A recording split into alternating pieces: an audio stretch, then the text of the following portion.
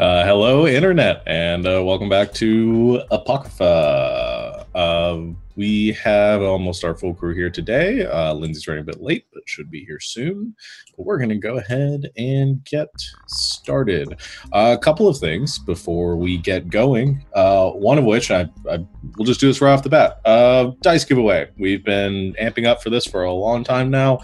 Finally did our final drawing of who is going to win this much sought after and disputed over set of dice, and the winner, as the gods have proclaimed, is Flint Gibson on Twitter at FlintGold1. You are our lucky winner of our dice here tonight.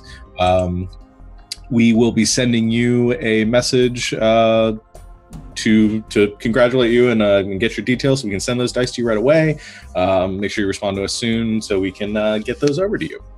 But we'll do that later. So hopefully you're in the chat. If you are, thank you so much for entering. If not, we will talk to you soon. Otherwise, as far as everything else we have going on, later this week, we have our first GGK roundtable discussion. It's going to be on Thursday at 8 o'clock.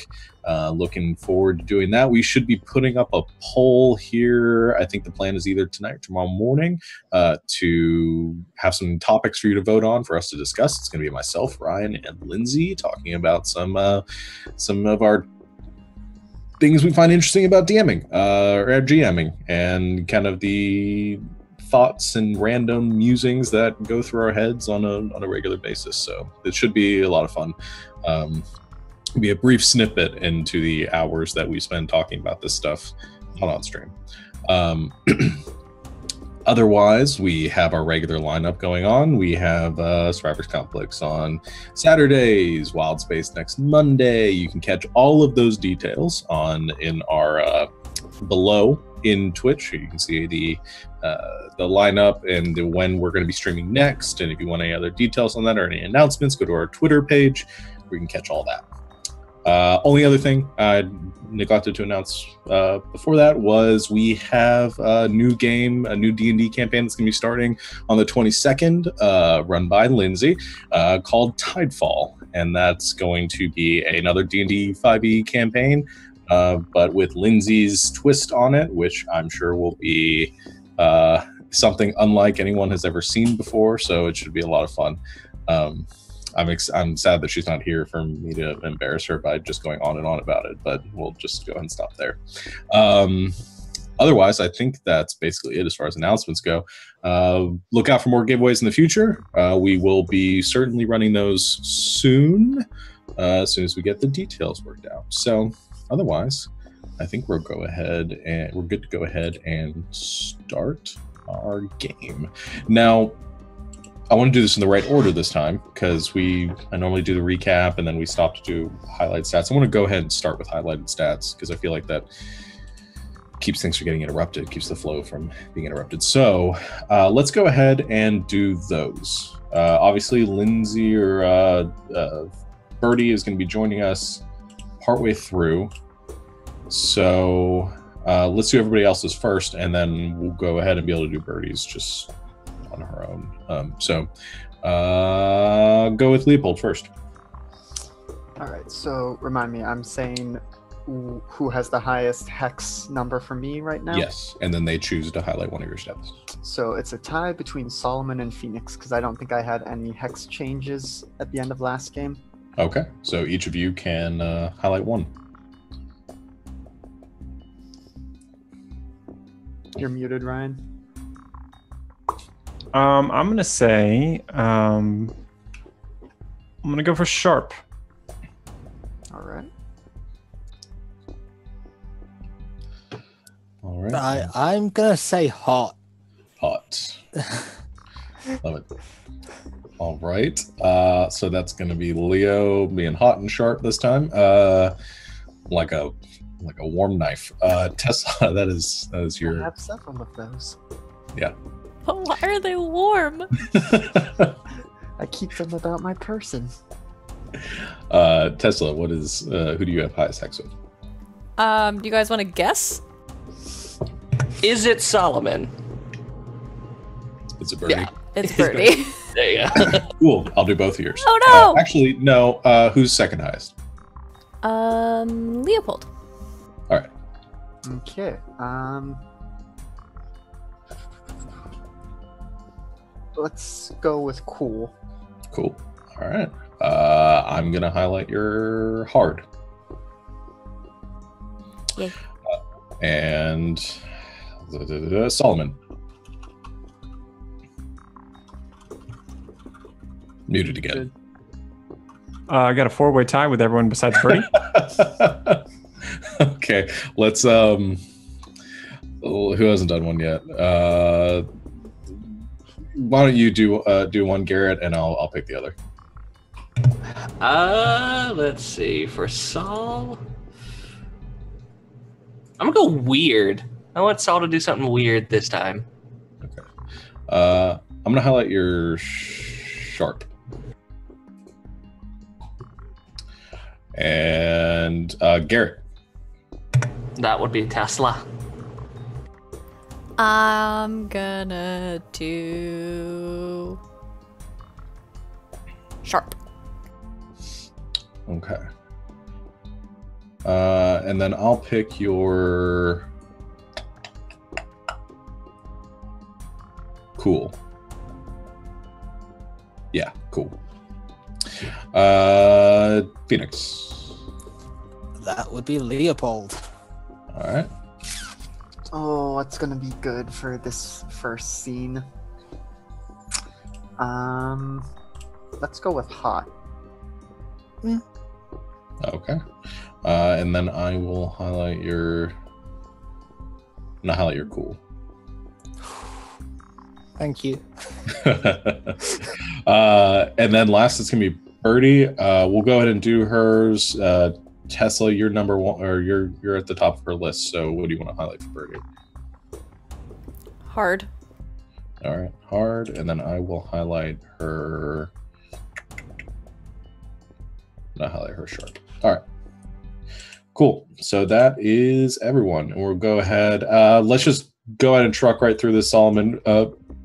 Your rule is uncontested right now. So if you want to do your roll. Sure, I would. I'm gonna roll for wealth, and I rolled a 10. Damn. Which means on a 10 plus, you have a surplus, but choose one want. Wait, no. You have a surplus. You just have the surplus. Sorry, Yeah. I read it ahead. All right. So yeah. That'll come into play. So I'll make a note of that. Things going well for Solomon's hold right now. So we'll see how that plays out. As far as everyone's barter then, so we talked about there's a new move that we're going to be doing, a custom move we're going to do that I lovingly named Daddy's Favorite, that we're going to be playing with going forward. So Solomon, you have the option to offer living expenses, barter for living expenses, for anyone that is within your hold right now, which is everyone. Is there anyone you'd like to make that offer to? We'll do Tesla. Okay. Anybody else, or just Tesla? I guess everyone who's yeah, I'll just say for everyone who's here. I don't know if that includes Phoenix because he's out of town. Phoenix would still count. This is sort of loosely. Oh, just a loose thing. Yeah, this isn't yeah. like that. You're giving it to them. Yeah, for everyone. We'll just do everyone for now. No strings attached currently. Okay, so being very altruistic, just offering everybody enough to cover their living expenses. Well, I guess it's very calculated, though. Yeah, That in and of itself feels like a manipulation. I don't think you have to explain any more than that. I think that works perfectly. So, so as of right now, nobody has to spend barter. I mean, that pretty much sort of sums up how well things are going for the train yard right now. So awesome. In which case, we'll go ahead and jump into the game. So, recapping what's happened in the past few days within Solomon's Trainyard and this region of Dakota, the survivors, bandits, whatever you guys want to call yourselves, train conductors, I'm not really sure at this point. You have been dealing in one way, shape, or form with some threat from some external threat from a group called Black Dog's Gang. There had been an attack against Solomon's Trainyard where they attempted to convince one of the members of your community, Solomon, to steal some goods from your compound, and luckily, with some quick thinking from all the members of your community, you're able to stop it, defeat or fend off Black Dog's Gang, who seem to be doing pretty well despite some past off-screen justice that you had dealt to them. You regrouped after this event, all kind of accomplishing your own tasks at this point. You attempted to interrogate one of the prisoners that you had taken during this time, and had a bit of an interesting encounter with the psychic maelstrom in that moment. Three of you suffering visions as there's a surge of psychic or supernatural energy, made you relive all Solomon, Leopold, and Garrett relive some of your most gruesome memories. You were fine otherwise, but I think you all had a pretty hard time with that. After you recovered, the survivor took their own life. Birdie double tapped and made sure that they were super dead. And you regrouped from there. We had some conversations between Birdie and Tesla, and we had some interesting changes in dynamic between Garrett and Solomon, all culminating in Garrett deciding to kind of take his boys out on a run to gain some, kind of let them loose for a bit, getting a little bit cooped up. Leo made his way south to Ford's farm on a bike, and Phoenix made his way to Longmire, an attempt to patch things up, kind of solidify borders at this point. And we saw our last scene of the evening was Phoenix making his way into Longmire, meeting with the matron of the city, Twist, who introduced you to a fellow named Elijah. And that is where we ended our session. But before we get back into Phoenix's moment here, I think we're doing a bit of a time jump.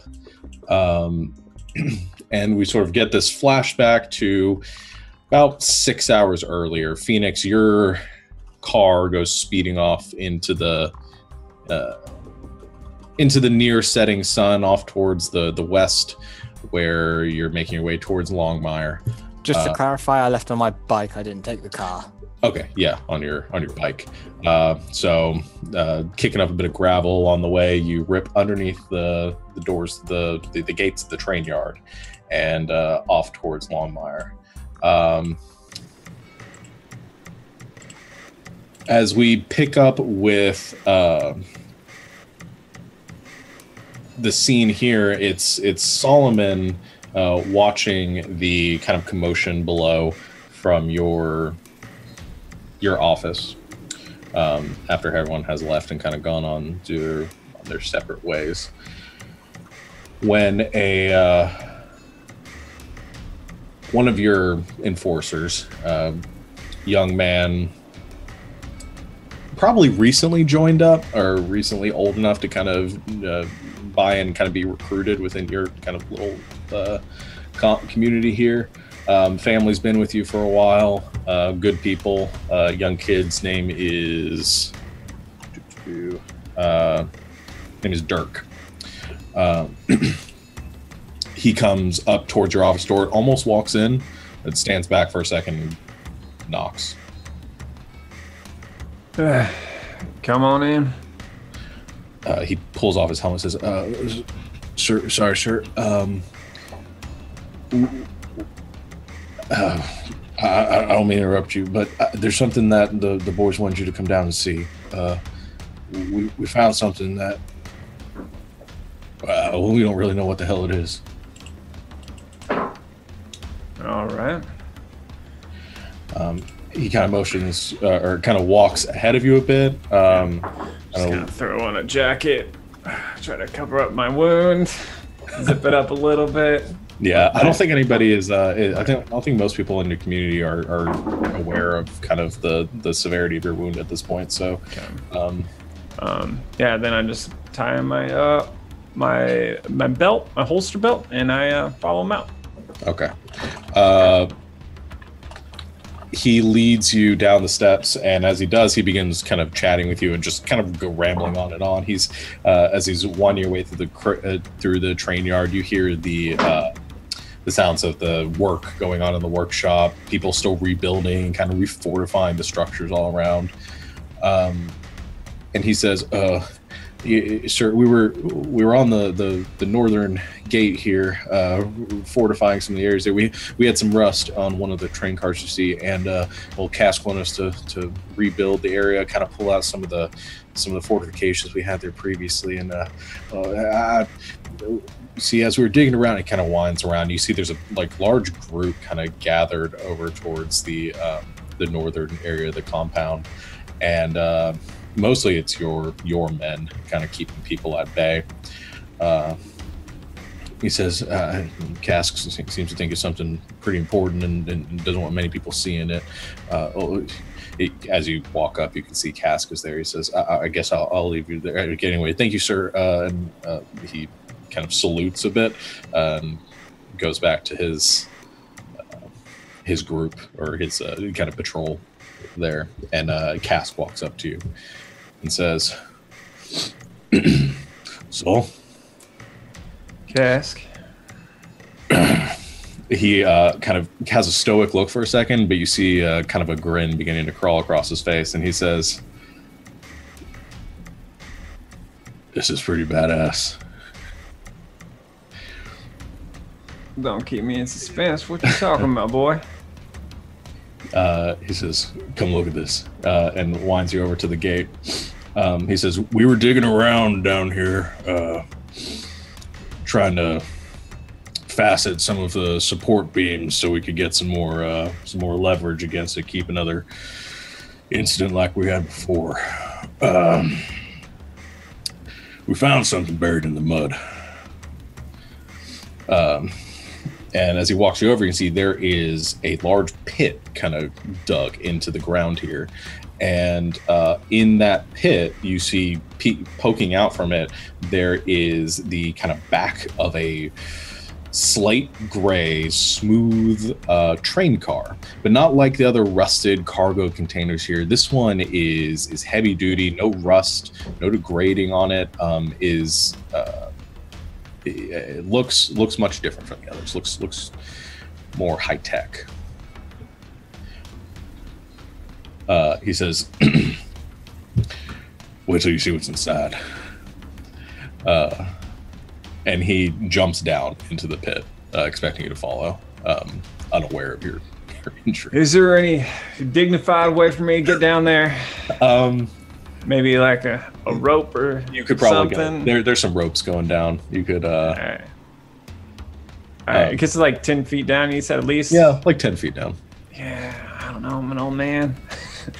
Yeah, I'll see if I can get a rope and then just like old man rappel down the side.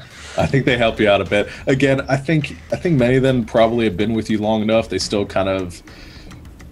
They sort of see, sort of badass Solomon, probably, who came out from the wastes and started this place a bit, and I think maybe keeping up that appearance a bit.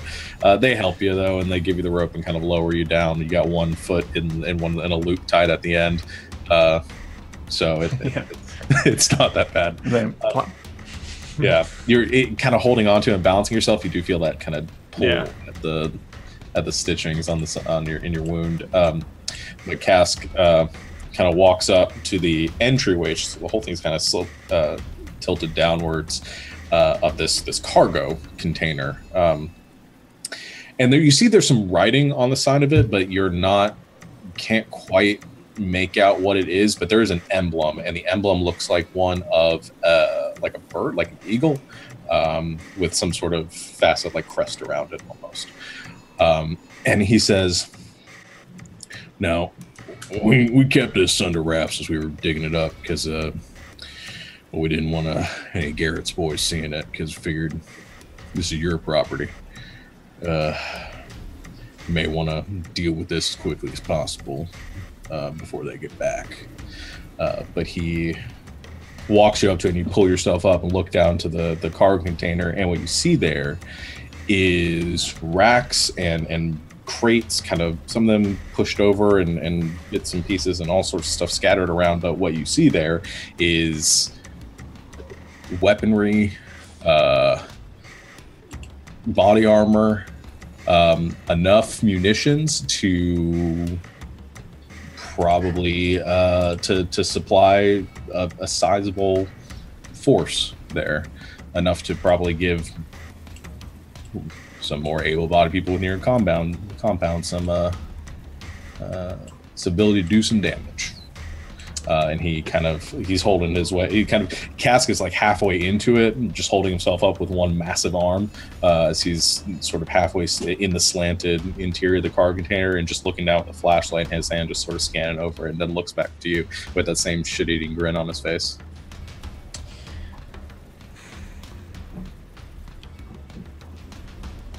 Well, I'd say this is some sort of divine providence, wouldn't you? He clicks off the flashlight and says, "I'd say so, sir. Should we get the stuff taken out of here, get everybody outfitted?" Hell yeah, Cask. On it, boss. And he actually like lets go of the side of the moment, kind of slides down, gives a whistle behind it, and says, "Suit up, boys!" And you see here the rest of the men outside kind of excitedly beginning to throw down some ropes and gather things together to begin to loot it. And you kind of, after getting yourself out of the watch as they pull out rifles and ammo and grenades and body armor and helmets and just a treasure trove in there. Yeah. Yeah. Okay. All right. Well, I think Tesla's going to be excited to see what we found here. And you watch as they pull everything out, and everyone seems very excited about this. And I guess as a result of this, your gang is going to increase in size, right? Mm-hmm. So how many men are you at now? 40. 40. All right. So that is the scene that we begin on as we pan away from this kind of cluster here of watching this treasure being unearthed. We zoom back across the treetops, across the open plains as the sun is beginning to set, the dust kicked up, and we come to that not so sleepy cowboy refuge town of Longmire. And as we head up the steps, the kind of through the interior, you see the dark club atmosphere kind of taking hold. Probably a little bit of like a time lapse motion of people rushing in and grabbing their drinks, and as the sun is setting, and then as everything returns to its normal time, we find ourselves up at the third floor of this establishment, sitting at a table with Phoenix, Twist, and Elijah. As Elijah shakes your hand, Phoenix, and sits back in his chair, says, "You're the Phoenix, right?" The one and only. I've heard a story or two about you. Oh? And what ones would those be? Well, the way people talk around here, they say you're the best driver in 100 square miles. Yeah, that's about right. Confident. I like that. So, Phoenix. Twist introduced us. I guess I'm not quite sure why you're here. Here to talk, find out a few things maybe about what plans people have for where I'm living. I'll be honest, I'm not here to lie to anyone. If I find out what I can, I do. If I don't, I guess I just head home. I'd say that it's well, I'd say it's Providence that you're here at the same time as me. See, I was just thinking that well, me and my group could use a little bit of help.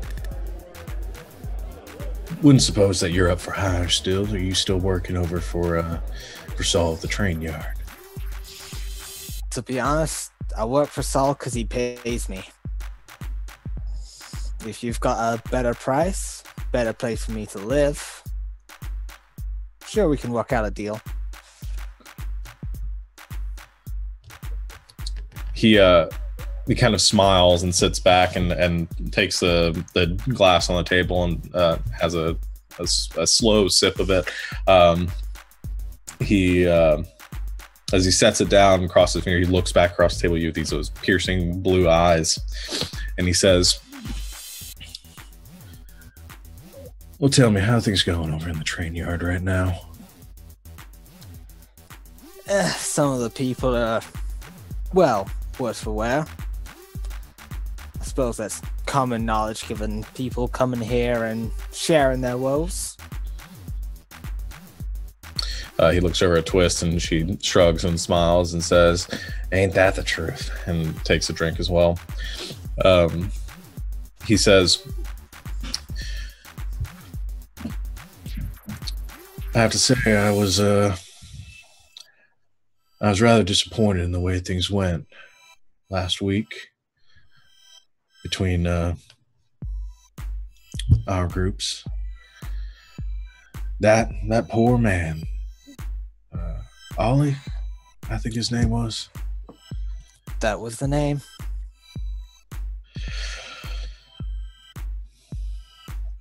I'm going to tell it to you straight, Phoenix. I come here on a divine mission. One given to me by the highest authority itself.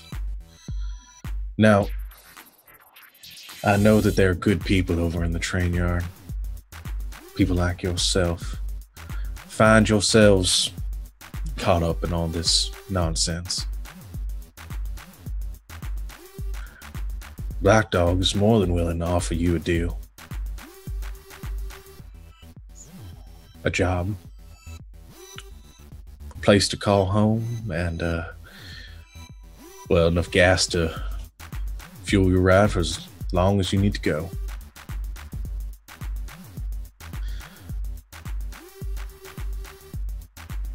You see, he understands that, well, sin, evil, it's tempting. It's contagious. It works its way into people without them really knowing. We know there are good people over in the train yard. People like yourself. We're willing to give them a second chance. All they have to do is ask for the prophet's forgiveness.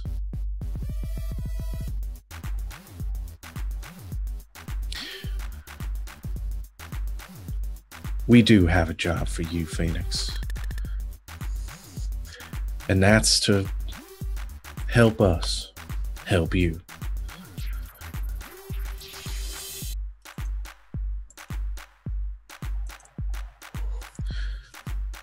What's the job?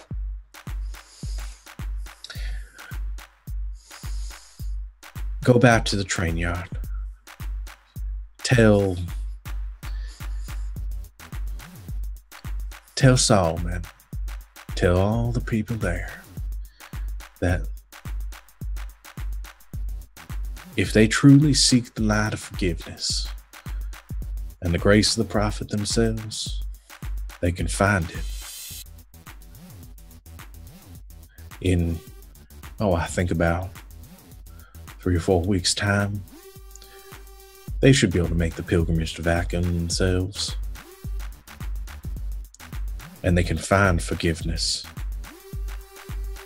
and the holy light to exorcise the demons within the walls of our church.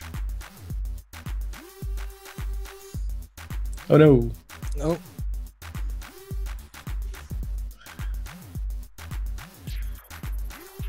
Could not handle the beat. We'll be right back. All right. While we find Kyle. All right, welcome back, everyone. Sorry about that small internet hiccup. So, continuing the scene here between Elijah and Phoenix. Elijah has made you this offer to bring people to the to Vacan, to Black Dog's compound. Well, honestly, generally hope for something a bit more exciting, but I can deliver a message that's easy enough. He says, if you do this for losing that voice, if you do this for the prophet and and show your loyalty to him, then I believe you have a place with us, and there'll be much more excitement to come. Now, there is an addendum to this. While the prophet does offer forgiveness to most, there are a few things that, the Lord cannot abide. Now, as I said, most within the train yard are good, righteous people. Saul himself, we believe to be misguided, but redeemable. However, the deepest circles of hell are reserved for those that betray their fellow man. I'm afraid we can't offer that same forgiveness towards Garrett, his mutts, Tesla, or even that witch birdie. They'll burn one way or another. We'll see to that. But the rest of you don't have to. As long as you see the error of your ways and come seek redemption at the prophet's feet. I'm sure I can pass the word along. I believe you will. One way or another, everyone's going to come looking for redemption to be cleansed within the waters of baptism that we offer. He looks over to Twist, gives a nod and says, Twist, it's been good seeing you. And Phoenix, I hope I see you again. I'm sure I'll see you soon. For now, Yeah. he reaches at to his feet and pulls out a kind of a hefty, like a satchel, like I guess it somewhere like a rucksack or a backpack, and he tosses it or kind of slides it across the table for you. He says, "For now, I believe that'll make up our down payment for the services that we are willing to provide and the job that we're offering." Open it up, check the contents, give it a shake, make sure it's just what I'm assuming counts as barter. Yeah, it's the equivalent of, I'd say, probably around 3 barter. But it's a combination of rations and some medical supplies, and some other like bits and pieces and stuff that you could probably find a lot of use for your car. I mean, it's whatever you want, but yeah, it's oddments worth about 3 barter. Sorry, the cat wants to get out. That's okay. Very much appreciated. I'm sure to pass the word along.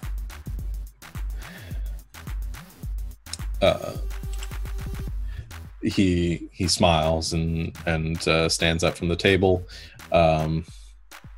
gives a nod towards you and towards Twist, and makes his way out of the bar, or at least down the stairs. Twist is sort of leaning back with her arms crossed, looking across at you, Phoenix, and says, "That's how I expected that to go." Honestly, me neither. But hey, payment for an easy job is something I'm not going to ignore. I wouldn't recommend ignoring it. The way I see it, there's a storm coming, and we're going to try to be on the right side of it here. So,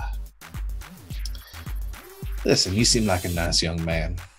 I would suggest you do the same. I'll keep that in mind, but look, while I'm here, I might as well enjoy myself before heading back, maybe in the morning. Of course. I'm sure a fine lady not like yourself knows where to have the best time in town. She kind of looks around and she says, well, nowhere else but right here. And she gives a motion across the bar room, and there's some drinks brought over for you. A large sort of well, you've seen some people smoking around here. This looks like hookah pipe is brought over to you. She motions over, and some very attractive men and women come over to sit at the table with your little party here, and they provide you with enough entertainment for the evening, not making you spend anything for as being a friend of Saul and having brought a nice bottle of scotch to the table as well. So you do have a good evening. Cheers. Cheers. And she pulls up a shot too and takes it. I don't have a shot, so I'm going to drink out of this nice non-labeled soft drink. Delicious. That I think that ends that scene though. So I think the other one that we have to resolve then is Leo. You're making your way south to Ford's farm. So what we kind of see is moving away from Longmire here, that thumping of the bass from the club below kind of fading as the sun begins to rise in the distance in that same time-lapsed form, and we zoom over across to the south, where we watch a bike, a lone bike, I believe. Are you by yourself right now? Yeah. Arriving at the outskirts of Ford's farm. It's here that I think we've seen this once before. This old kind of water treatment facility, this old industrial place that's overgrown and being kind of incorporated into this sort of farmland that is being repurposed for the Ford family. And as you approach the main gates, you see the same boys out front that you saw before, kind of tending to some relatives of Ford, kind of tending to the front gates with their munitions, kind of as quaint as it might be in comparison to the train yard. They see you approaching, and the boy that you saw before, Oswald, this kind of younger, kind of ratty looking, probably early 20-something young man, is kind of standing in this crow's nest area and looks out over at you as you come riding up, the motorcycle's engine cutting off. And he says, what do you want?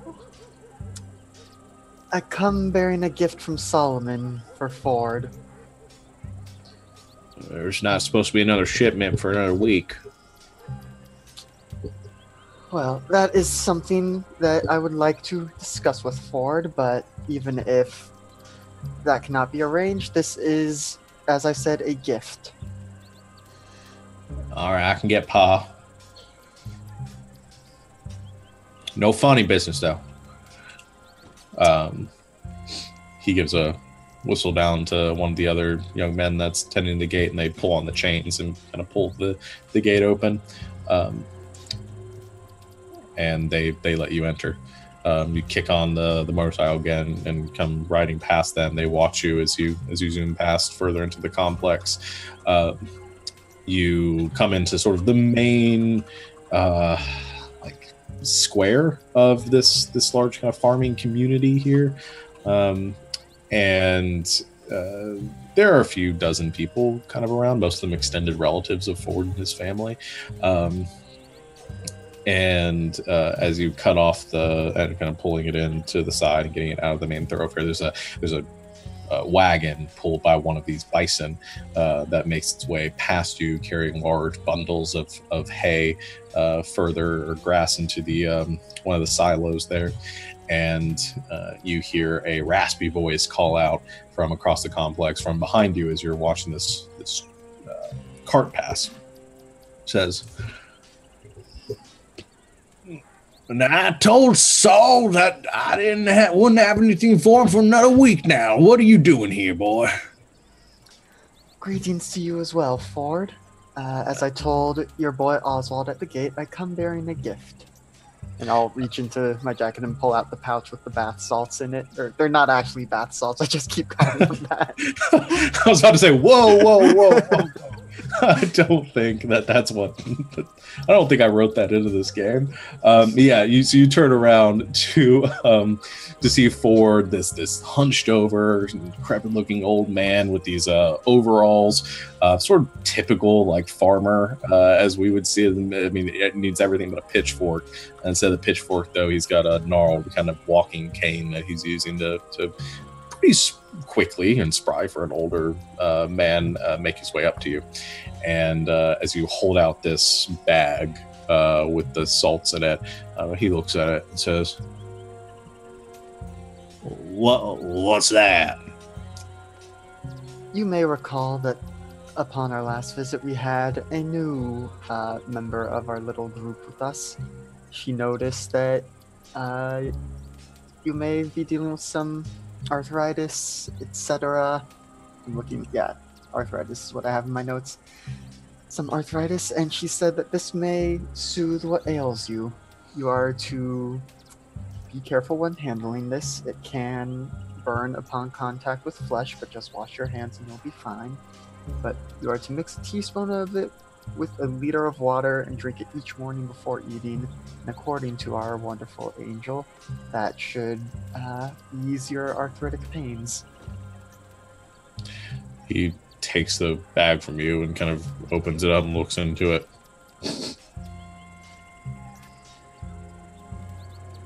I have no idea how it will taste, but aren't the best medicines always a bit bitter?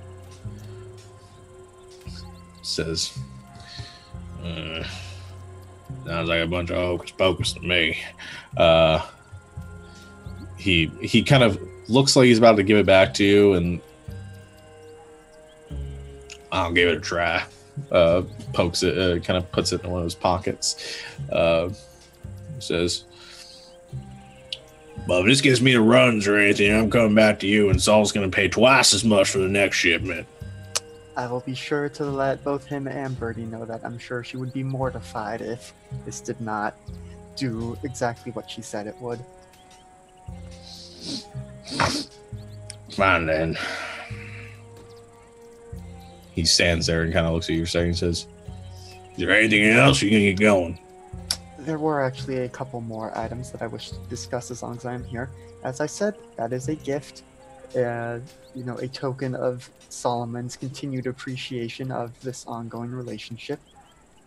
But that said, I would like to continue what we discussed last time in terms of the representatives from Black Dog who came to visit. I know you said that you don't want to, that Solomon has been good to you and that you are not swayed, but I would like to follow up on who talked with you. So, any descriptions or if you know names? He kind of, it looks like he's kind of shifting back and forth. So, we're out of talk. I've got things to do. I'm not just going to stand here and let you yap at me. So if you're going to talk to me, you best walk quickly. And he kind of begins moving away from you, kind of towards one of the silos and kind of following his daily chore routine. As he makes it one of the big kind of factory warehouses, he heads inside and you can smell and hear the bison within there again. He says, I don't know what much good it is telling you everything that I talked to that young man about before, but like I said, I'm not looking to cause any problems here or cause any distrust between Saul and I. Of course. But, well, Black Dog makes a convincing proposition. Mostly in the way of veiled threats, but... And he walks over and begins like picking up bundles of hay and kind of tossing them out into the kind of the pen that all these bison are in. I'll move up and help. Seems to appreciate that. He says, the boy who came here, his name was Elijah. Told us that this prophet, Black Dog, we referred to him as, was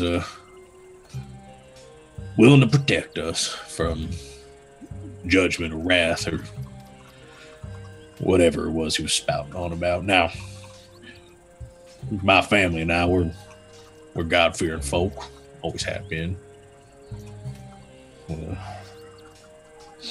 I don't much know anything about this prophet, but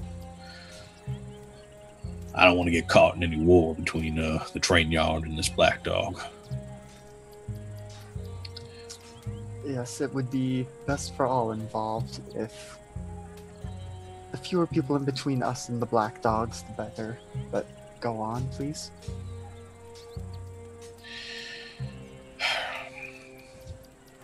Well, he offered us protection. Said that we'd be spared when this judgment came. Said all we had to do was provide them with the same deal we provide Saul, with enough food to feed their community. They'd pick up their shipments once a month, and well, in exchange, we'd have their protection. Now, I told him that I'm not that I keep my word, and that I'm not going to stop doing business with Saul just because I do business with them. They didn't seem too happy about that, but Saul and I had never had an exclusive arrangement. Otherwise, those people over in Longmire were starved long ago. But things are growing a little thin around here. There are only so many people we can feed with what we produce within our farm here. And we're going to have to stop cutting out someone somewhere. And that's why I brought that to you before. That if Saul was willing to offer us protection from this Black Dog, then perhaps we don't have to cut him out. But if he can't keep his own, and believe me, rumors have reached us here that there was an incident in the train yard not too long back after you left. And I'm starting to get word that Saul's getting up in years. Might not be able to protect everyone like he used to.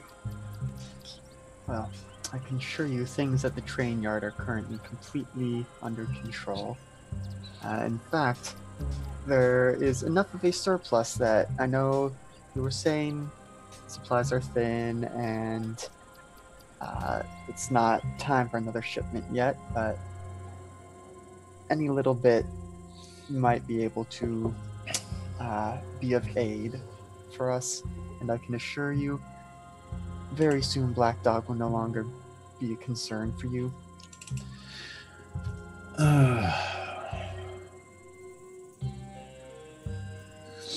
Okay, so I think at this point with the conversation, we're going to make a roll for this. Sure. I think this counts as like a seduce, manipulate, bluff, sort of thing. I mean, you're not. I mean, I guess it depends on. I don't think you're bluffing right now. It's more just manipulate has such a strong connotation, but if we were to it would be a persuasion roll in D&D. Yeah, I think, but this is a little manipulating. I mean, you're telling him what he wants to hear, given reason. So, I'm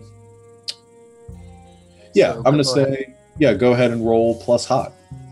Okay, which is my -2, but it's also highlighted. That's a 6 -2 for a 4. All right.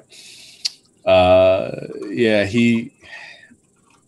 he throws the last bundle, and they kind of made the rounds through these containers at this point, and he pulls up a small bucket and flips it over and sits down on top of it and kind of creaking as he does and rubbing his knees, and he says,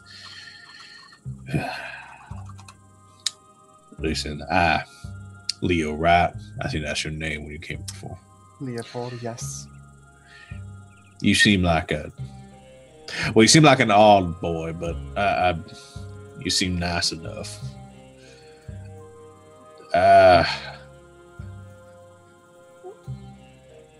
I just don't know. I don't know if Saul can protect us anymore, and you have to understand, and I would tell Saul this if I could, but I have to think about my family first. My honor is important, but my family's safety means the most to me. And if I can't protect them, then what good am I? Now, question, because this may actually become important momentarily. That roll got me enough experience for an improvement. Does that happen immediately, or how does that work? I think it happens immediately. If you have something ready, then you can go for it right away. Well, because the Roll20 chat is telling me to do brainer stuff to him, and I'm thinking of taking the move that lets me more or less brainwash people. But I don't know if I'm going to do that yet, but just making sure it's an option. If you're looking at the move list, it's the in-brain puppet strings. Okay, let me pull that up. I just want to say that the whole Roll20 chat is not voting for this. Most of the Roll20 chat. The puppet strings. Let's see. That's in the brainer moves. Which one is it called? Oh yeah. In brain puppet strings, time physical intimacy, and you can replace time physical intimacy with your glove. The glove. All right. Yeah, you can certainly try to do that if you want. Yeah. Depends on how overt you're going to try to be on this. Yeah. No. Let's see. No, the reason I brought that up, I think I interrupted what you/Ford were saying, but it sounded like he was about to end the deal with Solomon, and if it does sound like that, I think I'm going to try this, and if not, I will leave things be.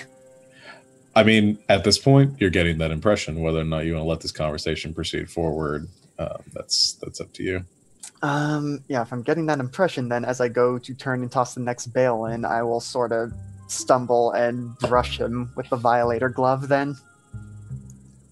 Okay, so I'm going to make you act under fire here, because you didn't do too well in the previous roll. Yep. And this is gonna. I'm gonna say he says he trusts you, but I think he's Does anyone trust Leo? Yeah. So go to roll plus cool. Okay. That's a miss. That's a 6. 5 plus 1. All right. So I think this is what happens here then. You go to kind of stumble forward and giving this like elaborate show of trying to stumble and kind of reach out towards him. I don't think it's as covert as Leo wants it to be, and you end up just sort of reaching out at his face, at which point he very quickly, again for old man, kind of smacks your hand out of the way with his cane and kind of staggers backwards a bit, falling back, and he says, "Well, what are you doing, boy? Now, if you're trying to do something funny, I've been working with Saul for some time, and if he's sending someone here to take care of me, now I'm boys, get in here!" And he yells out into the container, out like the open bay doors to this silo, and you begin to hear some people coming in through the doors. You see a couple of bigger, younger kind of farm hands coming in, kind of looking around, saying, "What's going on, Pa?" At this point, backing away, hands clearly visible. And I think at this point he's taking a step back from you, and the others are coming in. He says, "Now, I can assure you, if Solomon wanted you taken care of, he would not have sent me, or at least not that you would have seen coming. But I understand that things are tense right now. I will leave you be. Again, those salts from our angel are a gift. Teaspoon with a liter of water. Take it in the morning before eating anything. That'll help the arthritis. I will go ahead and take my leave now." He kind of, as you say that, he reaches, takes he says, he takes the pouch. He says, "I'm going to eat this poison that you're clearly trying to get me to take here. I don't know what's going on. I don't know what kind of madness is overtaking Solomon at this point. But I can tell you our deal's off." Well, at least until the black dogs are all dead. And then we'll bring you their heads on pikes and show you that Solomon is indeed a man of his word. With that, I just go brush past the farm hands, get on the bike, and start heading back. Okay. Yeah. I think... man... I think what happens is they let you leave, and you see Ford take the pouch that Murray gave and just kind of chuck it to the side. The salt's going scattering across the ground there, and the two kind of larger farm hands follow you as you make your way keep a very close eye on you as you make your way towards back towards your bike. You get on the bike as they're standing uncomfortably close to you, and go riding off towards the gates. They let you out the gates and let you on your way without another word, to report back to Solomon.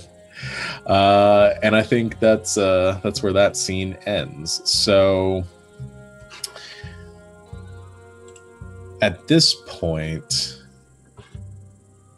I think we're gonna pick back up at the yard. Now, I want to get on this because I remember we were talking about this last session. Garrett, you were going out to run a gig to kind of earn a bit of barter. You can still do that even though your expense has been covered if you'd like.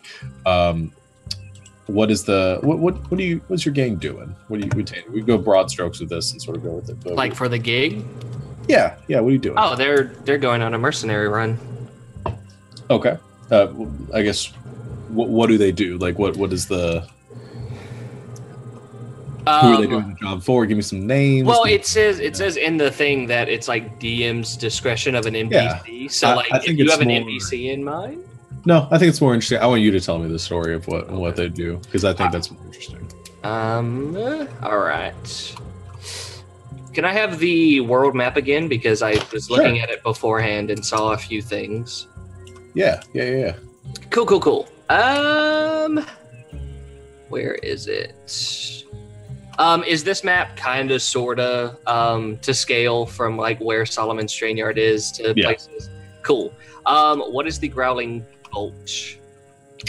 Growling Gulch, sort of the wastelands. I'd say it's rather unexplored, uninhabited area that is named that way because I think the key aspect of the gulch is that there is a lot of wildlife in the area that isn't necessarily friendly or scared of people.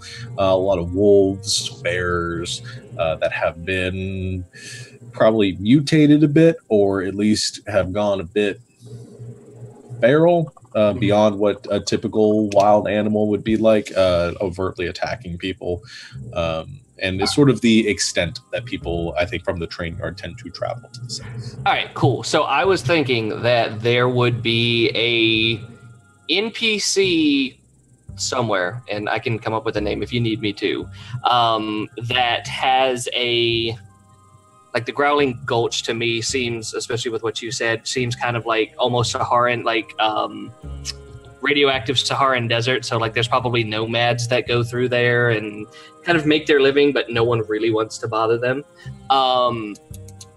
They are, this NPC that I'm going to go do this gig for is having a problem with one of those traveling groups and wants me to take them out because they keep raiding their farm or their stronghold and they're not big enough to do anything about it. Okay, so maybe there's a smaller community, maybe 20 or so people to the south of the train yard, probably within Solomon's territory, but not directly, kind of protected by Solomon. You go in to accomplish the job, essentially taking out some threats to them. Okay, that's fair enough. That's pretty straightforward, and they're offering you some goods in exchange. So what I'm gonna have you do is just generally roll. I guess how does Garrett and his gang, how do they do these raids? Is it just guns blazing, riding into the fray and hooting and hollering and taking people out, or is it like strategic? It's more strategic. Because there's 30 of them and they know that their bikes are incredibly loud, and the gulch is probably like hazardous in its own way. They don't want to wreck anything. They don't want to have any people die by the gulch itself. So they're going to take a day or two to figure out where these people are, figure out what their patterns, mannerisms, and how big their force is. And if they can go in, sneak in quietly and then kill everybody, cool. But at the same time, they have enough people in the pack that if it comes down to it, they can just raid like a Viking would.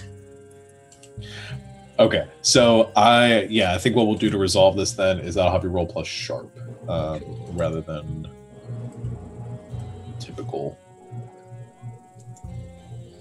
10. That's pretty good. All right, so I'm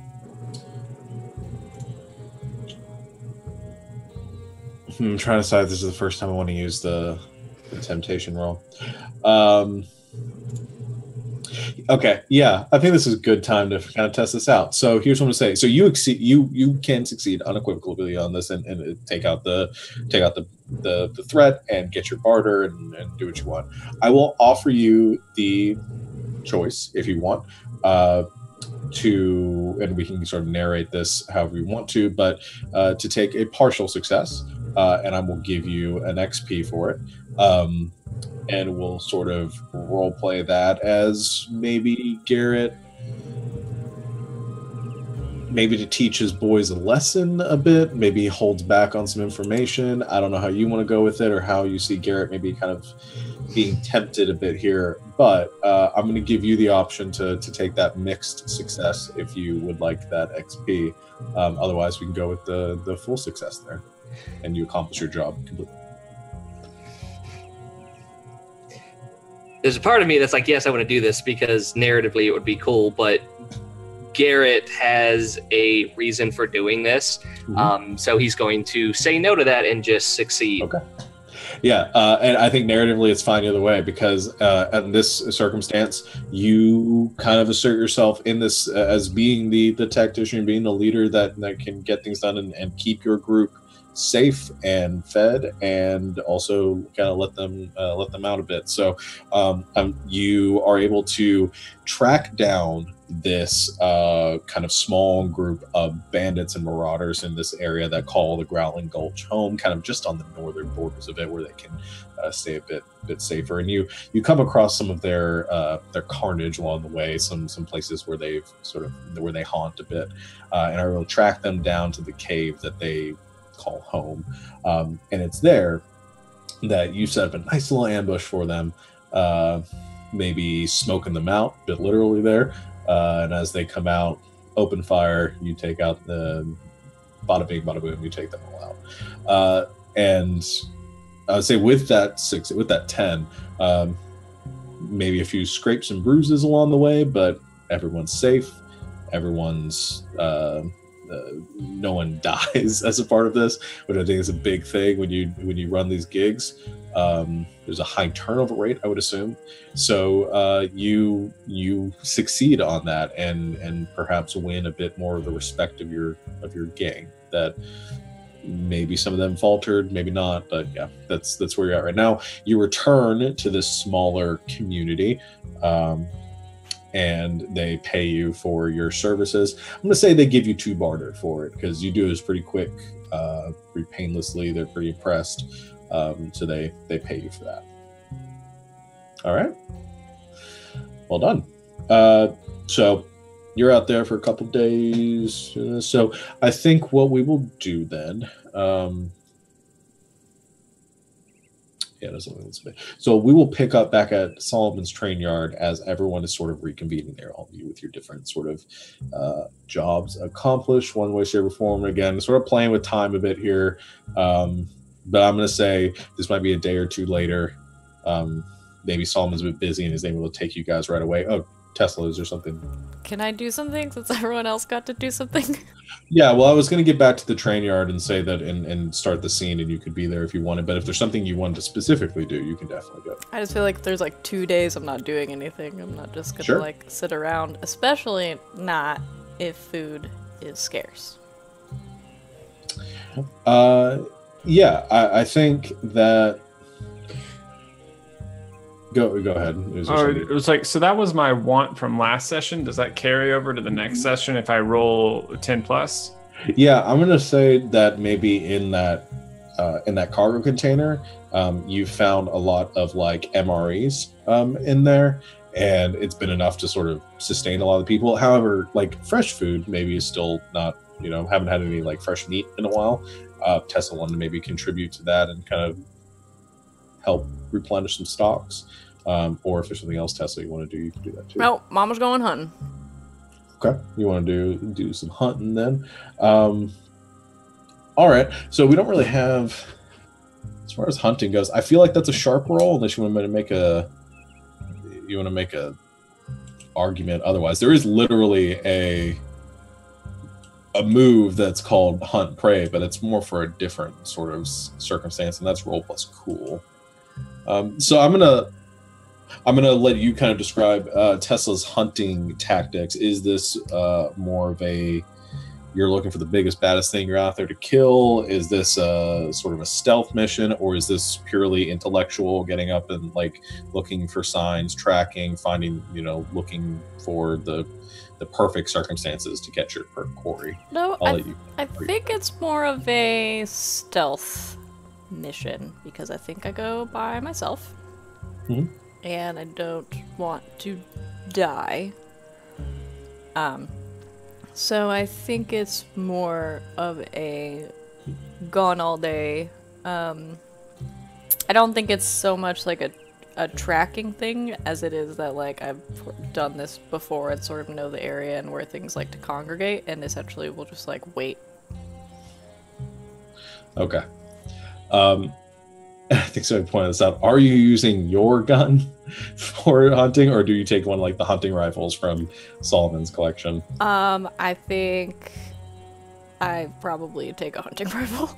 Yeah, your gun would probably obliterate anything you try to try to kill, unless you're going to hunt like rhinos or something, which are not. Rhinos are endangered. There is a large bear population though, and I think I want to hunt a bear.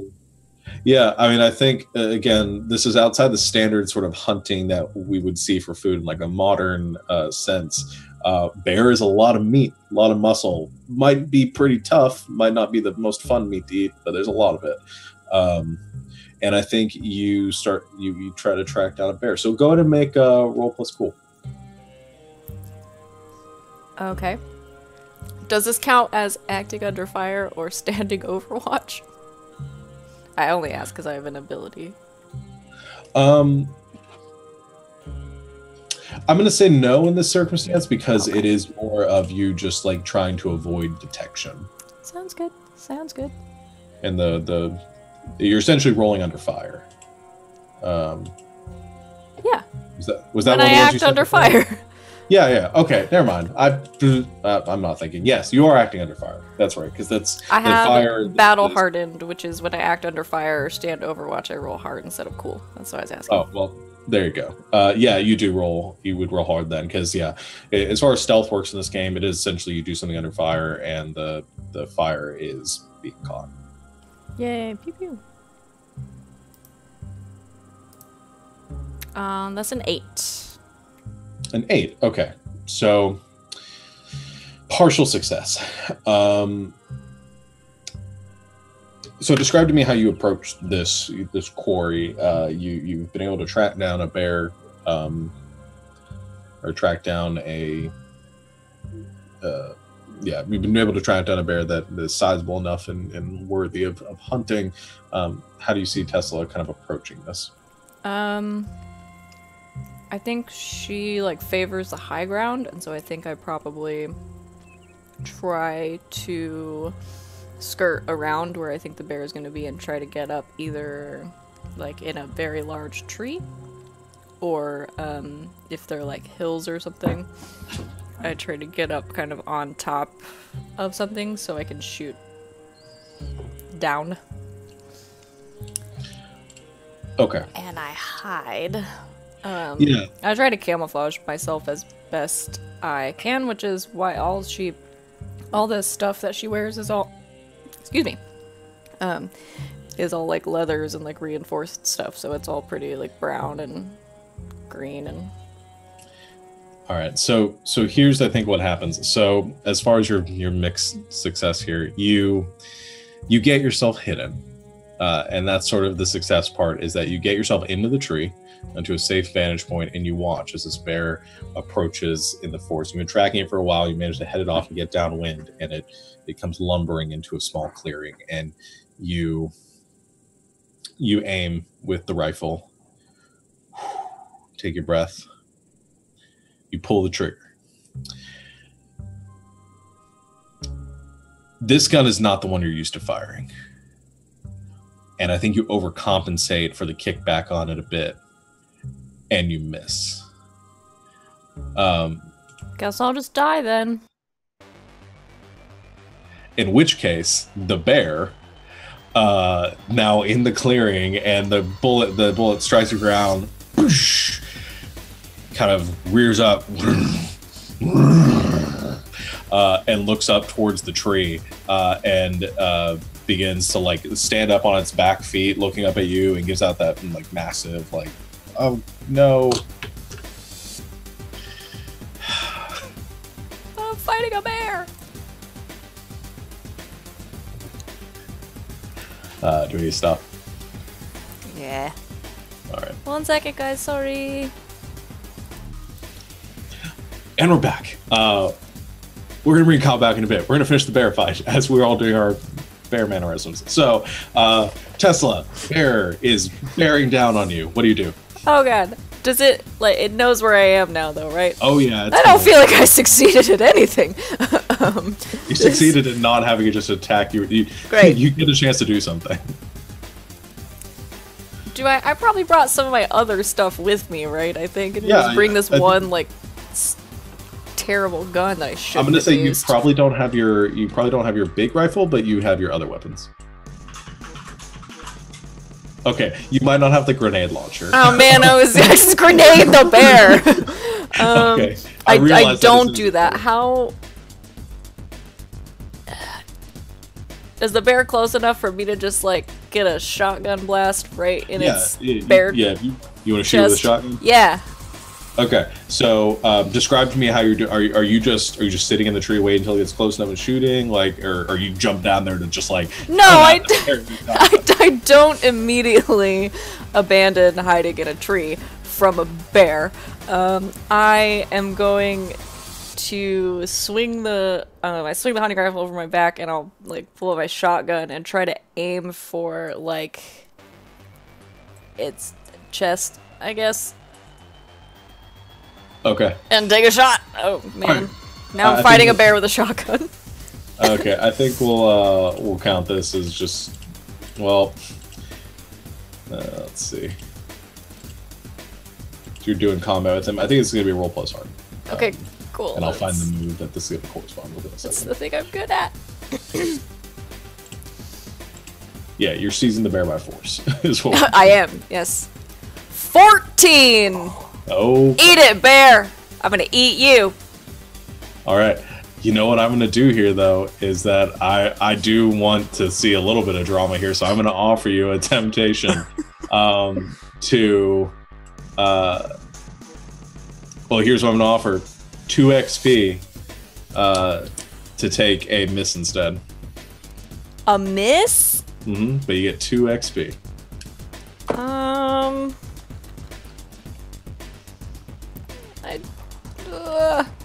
I don't want to die from a bear fight. How much armor you got? I have 2. For 2 XPs? For 2 XPs. Okay, I'll do it.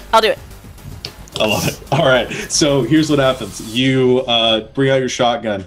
You aim down towards the bear as it's lumbering across the ground at you. And as you aim down towards it, shit, you realize that your gun is jammed. You quickly try to clear it. As you pull out the shell and you shove another one back in, the bear is already at the tree, slams into it, at which point you lose your balance and go tumbling off the tree down, boom, slamming onto the ground right next to the bear. So I'm gonna say I'm just gonna say you take 1 harm there, armor piercing from the fall. So that's all you take from that point. The bear doesn't have enough to like get on top of you now, but you do have your chance to react. This bear is about to be on top of you. I regret everything. I would like to, infinite knife the bear. It's right next to me. I will say you get to choose. I did miss, seize by force. You did get to choose 1 on, you do still exchange. Well, no, we're just gonna do it this way. I like this. So go to roll seize by force again. Okay, I'm gonna try to stab a bear. Please don't be terrible. Oh my god, I rolled a 5. So technically, even when you miss, you still get to exchange harm. So this bear is still taking shotgun damage. I can't believe you rolled 2 ones, but we'll deal with that in a second. You do get to choose 1 from inflict terrible harm, suffer little harm, take control of it, or impress, dismiss, frighten your enemy. I'm gonna inflict terrible harm? Okay. Is that what you said? Yeah. I'm sorry. You get +1 harm to your shotgun. Okay, so my shotgun is 3. I have blood crazed, so it's +1, so 4, and then +1, so 5. It's 5 damage from your shotgun, and it's a bear. So you inflict terrible harm as you aim up straight into the kind of the underjaw of the bear. It does like kind of claw down at you, raking its claws across you. I'm going to say that the bear deals 3 harm, which you reduce to 1 because it's a bear.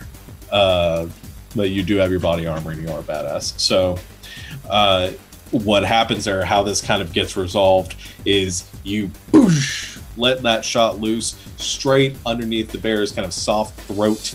As it rakes its claws across you, you feel the impact, the bruising, the blood. However, the bear now kind of lumbers down on top of you, and you're just able to roll out of the way in time to keep its big form from crushing you. Let's go. Fuck! At which point you hear another kind of crashing noise coming through the woods. And you wheel around to see what is, you're assuming, another bear approaching you, drawn by your sounds of conflict and trying to avenge its brethren. However, as you wheel around towards it, you see a person running through the woods in your direction. She is dirty, hair matted, scrapes and cuts and blood stains across the side of her face, carrying what looks to be a rifle on her back. You see Jin. As she walks into the clearing, looks down at the bear, kind of out of breath, heaving. Tesla. And then she just poof, passes out right in front of you. And that's where we're going to take our break. So we will be right back in 10 minutes to hopefully have everyone here and resolve and see where this is going. Be right back, everyone. Welcome back, everyone.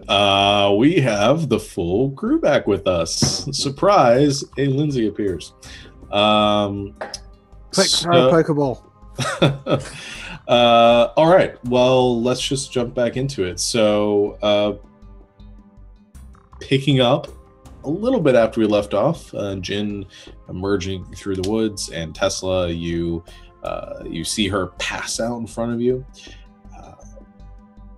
And I think we'll sort of do the time jump there of everyone back at the train yard. Let's just, what I'm going to say, because I know a lot of people probably want to talk to a lot of people about a lot of things that have just happened.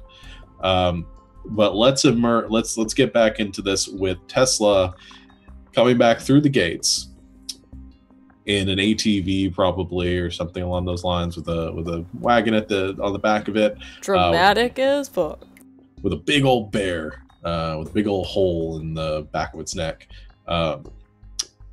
riding behind her, and sitting behind Tesla with her arms around your waist is Jin. And we're just going to say that you guys all hear this engine roaring up. Many of you have arrived recently. I think Phoenix, you probably got back just a little while before. Leo, you probably might be back too, maybe beginning to fill Solomon in on some of the stuff that happened over at Forwards. And this sort of perfect moment comes into. So, scene, begin. How messed up do I look? Pretty messed up. Not good. You were attacked by a bear. Okay, you look great. like you got attacked by a bear. Okay, fair enough. Yeah. Just think 4-inch long claws, probably longer. Yeah. Also, I fell out of a tree. And I think as you come roaring in, everybody kind of peeks out to see, because most of you, I assume, instinctually, when you hear engines approaching, probably look out towards the gate to see what's coming up. You see Tesla approaching. Birdie, you probably see how messed up she is. Saul, you might see that Jin is with her. The rest of you just notice Tesla's back. I run over. All right. Like the Birdie first aid kit or something. My angel kit, yeah, that. I think Birdie comes stumbling out of her infirmary, grabbing some supplies and running straight up towards you. Tesla, as you put the ATV, you cut off the engine of the ATV as you pull into the garage. Are you all right? I'd like check for blood. Like while I'm talking, I'm just like, I don't. She's gonna be like, I'm fine, and I'll be like, I'll be the judge of that. There's a lot of blood. Great. Like I'm gonna start patching her like right there. Yeah, no, she's got. I think you have probably some big old claw marks across some exposed skin and some newly exposed skin from where the claws drag through the armor that you're wearing, and some big old lacerations that probably need some big old stitches, or more. Tesla, I have told you how to compress these. You didn't have to drive all the way with them gaping open. I mean, honestly, it's just such a mess. I'm like cleaning it up and just berating kindly.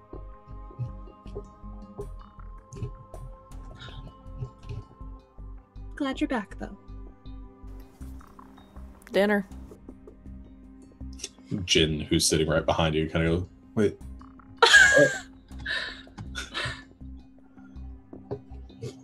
Oh, the bear. So Tessa only has one harm, right? That's 6 on the clock. I have 2. 2 harm. Is that a thing that I heal, or do I have to freak out about 3? I don't remember how my class works. We will remember together. The 2 harm heals. Wrote it down somewhere, I think in my notes. Yeah.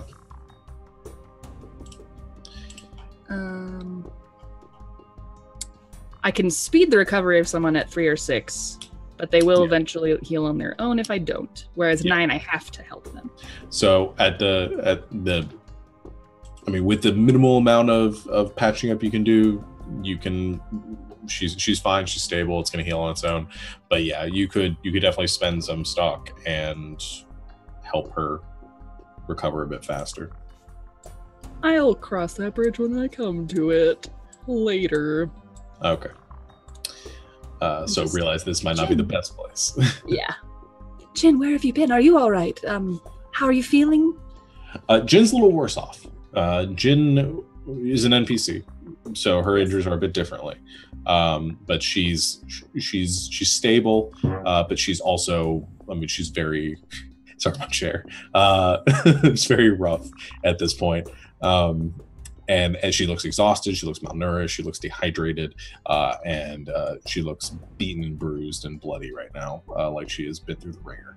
Okay, I will tend to the open wounds while Tesla and she report in, carry the bear, whatever. Like, I'll just be in the background, like wrapping things, whatever I can do. But otherwise, I know she's probably going to spend some time with me for like IVs for fluids and things.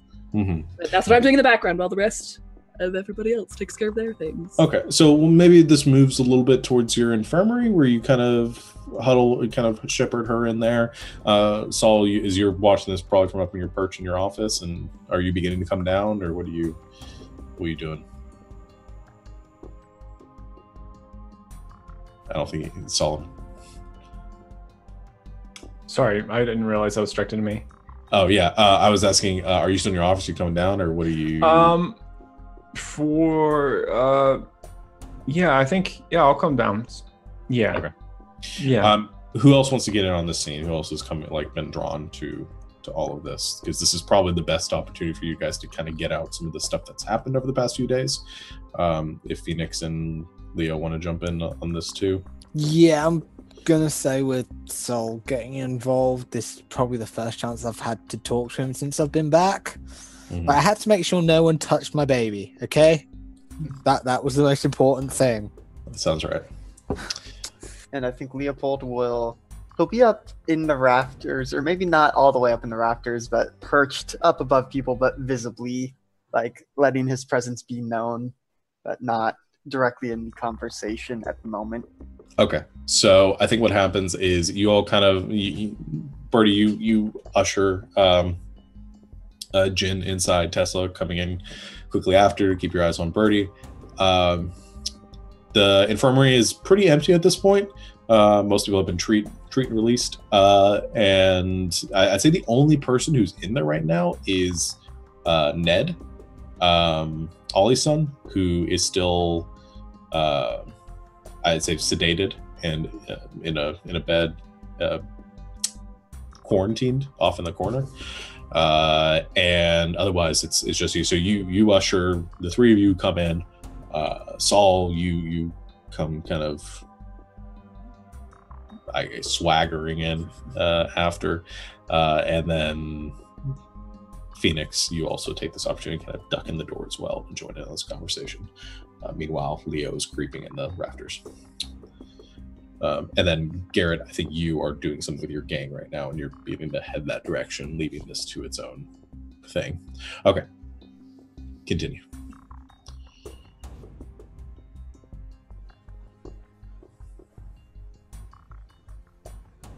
I have nothing to say. I'm just patching people up while other people do things.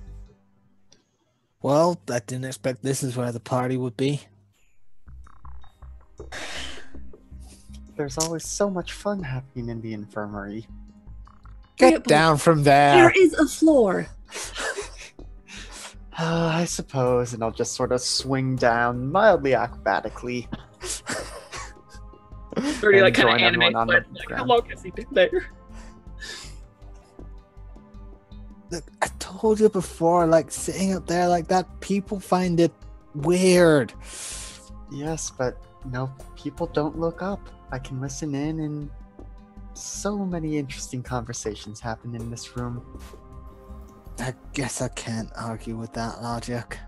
I think it's funny.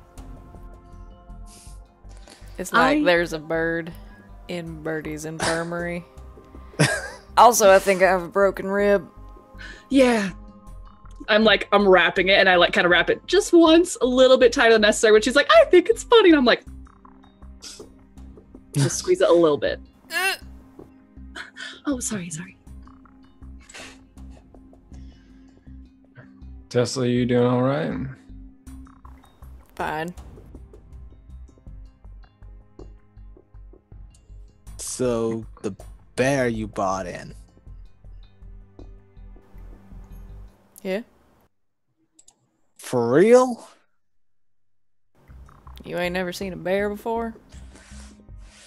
Only just passing through the woods. I tend to avoid them because, you know, I like my guts where they are. Yeah, me too. You know what, Saul? While I've got you here, I was going to wait till I could find you in your office, but Longmire. Met a fellow down there named Elijah. Elijah. One of the dogs. I don't know what to say. Vickers. Talkers. One of his eyes, ears, and mouths amongst this island. I've been told to say something to anyone it concerns, and I was paid for the job, and you know I do what I'm paid to do. Black Dog says in 4 weeks' time, anyone can go to his church and beg for forgiveness and be rebirthed in the baptismal waters, including you, Saul, aside from, well, Tesla, Garrett, and Birdie, who he says, not me, this is him, can burn in the deepest pits of hell.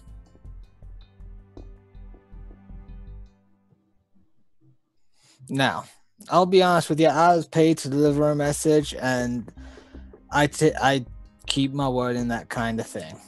If you don't want this getting out, say so now, and hey, you know my deal with you. If you keep paying me for work, I'll do it. Miss Elijah. Say anything else? Anyone else with him? Just him. He's made good friends with Twist in the bar down there. Explains how relations with Longmire and Ollie happened. Elijah's also the one who reached out to Ford, and that relationship may be growing stronger as, well, things did not go super well. I do not believe Ford will be supplying us for the foreseeable future until we bring him the heads of Black Dog's men and show that we can protect him better than Black Dog can.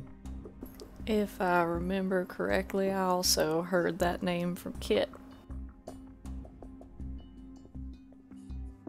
Elijah.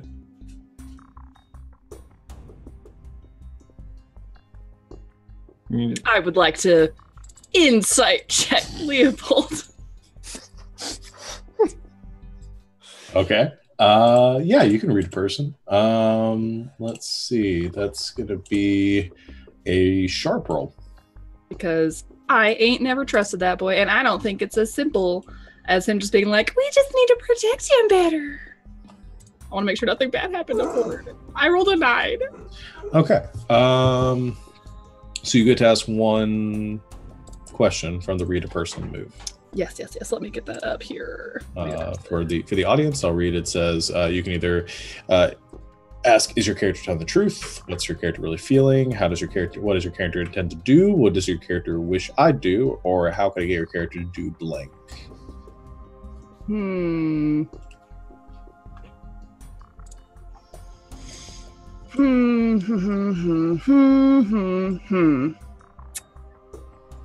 Well, I guess the more straightforward one is your character telling the truth?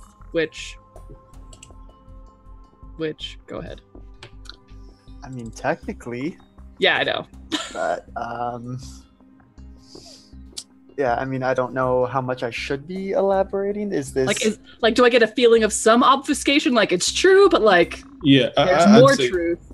I'd say you probably get the idea that it might be a little bit of a live omission a bit. There might be a little bit more to the story. Cool. Cancel. Now, do I or Tesla or Garrett recognize... Well, Garrett's not there, is he? Are you? No. So do Tesla or I recognize the name Elijah? Yeah. I mean, from previously. From pre-Solomon's gang. I'd say, yeah, you do know Elijah was one of Black Dog's lieutenants, one of his right-hand folks. And was sort of was sort of an enforcer, kept people in line, and was a big presence around the compound. So I probably didn't have any like personal experience with him. But I might have personal experience with people who were visited by him. You might have had some personal experience with him. You might have had some conversations. I think Elijah's probably somebody that you might have had conversation with if you needed anything, might have corresponded with you instead of Black Dog directly. Black Dog was sort of antisocial a bit, didn't really talk to as many people. But as far as your interactions with them, when I say enforcer, isn't really the most like isn't like Tesla or. Okay, I will edit my notes. Yeah, but isn't like a big, strong sort of bruiser type. More like get people to do what they want by leveraging the right information. A little more kind of manipulative than anything else. Bit of a thinker.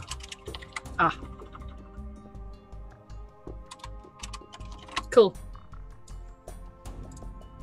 I'm still just patching people up. Once I'm satisfied with Tesla and Jin, I will also check on Solomon. Yeah. Which, by the way... a little bird flitting around fixing people.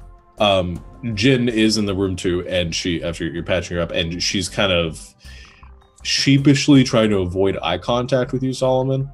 A little bit. Sitch. Or Pearson, not Sitch. She's not a Sitch. She's a person. You want to read a person? Yeah. Yeah, go for it. Well, I can roll before I start talking to her, I guess, right? Yeah, I'll let you roll. All right, I rolled, and it is 9. Okay, what do you want to know? Can I hold it and then talk to her and then ask you one of these? I say you can use it during this conversation at some point. Okay. All right.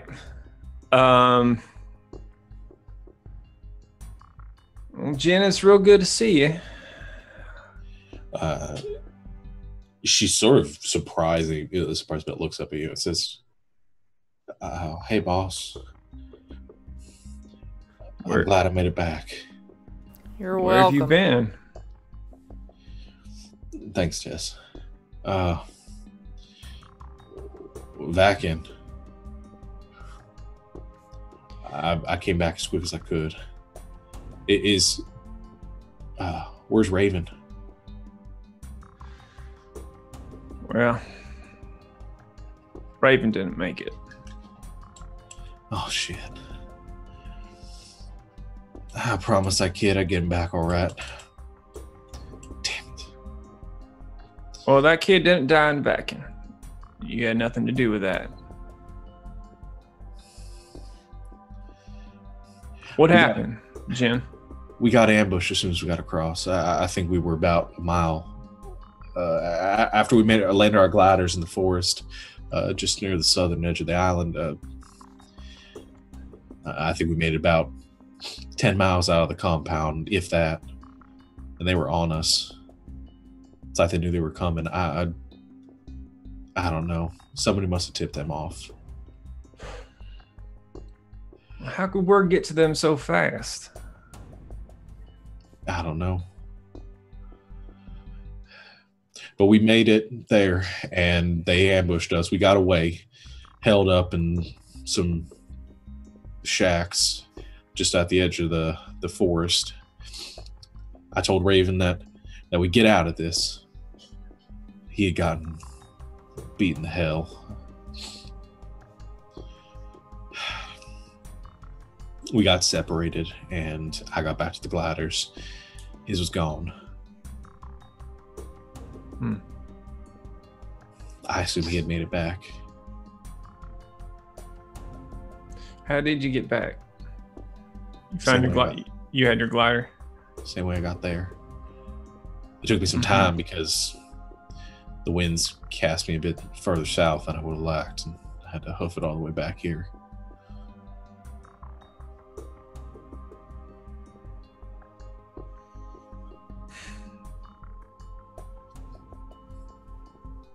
Do you know where they're holed up now? You got any idea? Black Dog's gang? That's right. I assume same place they've been, at the church. Like I said, we didn't get within visual of it. I haven't seen it. Not since the attack months ago. I don't know if they've rebuilt, but I did see some things. When we were hiding out in the hills, near the edge of the forest, in those shithole of a ruin, we heard a lot of cars going by. There was an envoy heading south. More cars than I remember Black Dog's gang having, especially when we attacked them. They were moving stuff through the woods. I don't know what or why, but what direction were they headed? They went south during the night, and then the next morning they came back north. South Delivery convoy. South of the Black Dogs compound? Yeah, on Vakin. I haven't seen hide nor hair of them since I made it back here to Dakota.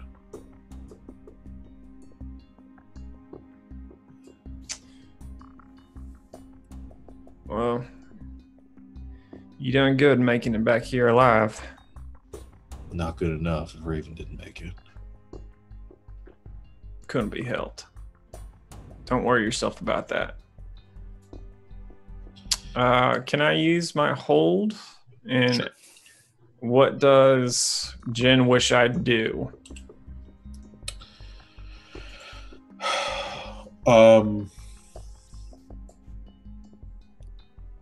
I think this is a bit layered because I think you already did a little bit of it. I think she wanted a little bit of reassurance that she did the right thing.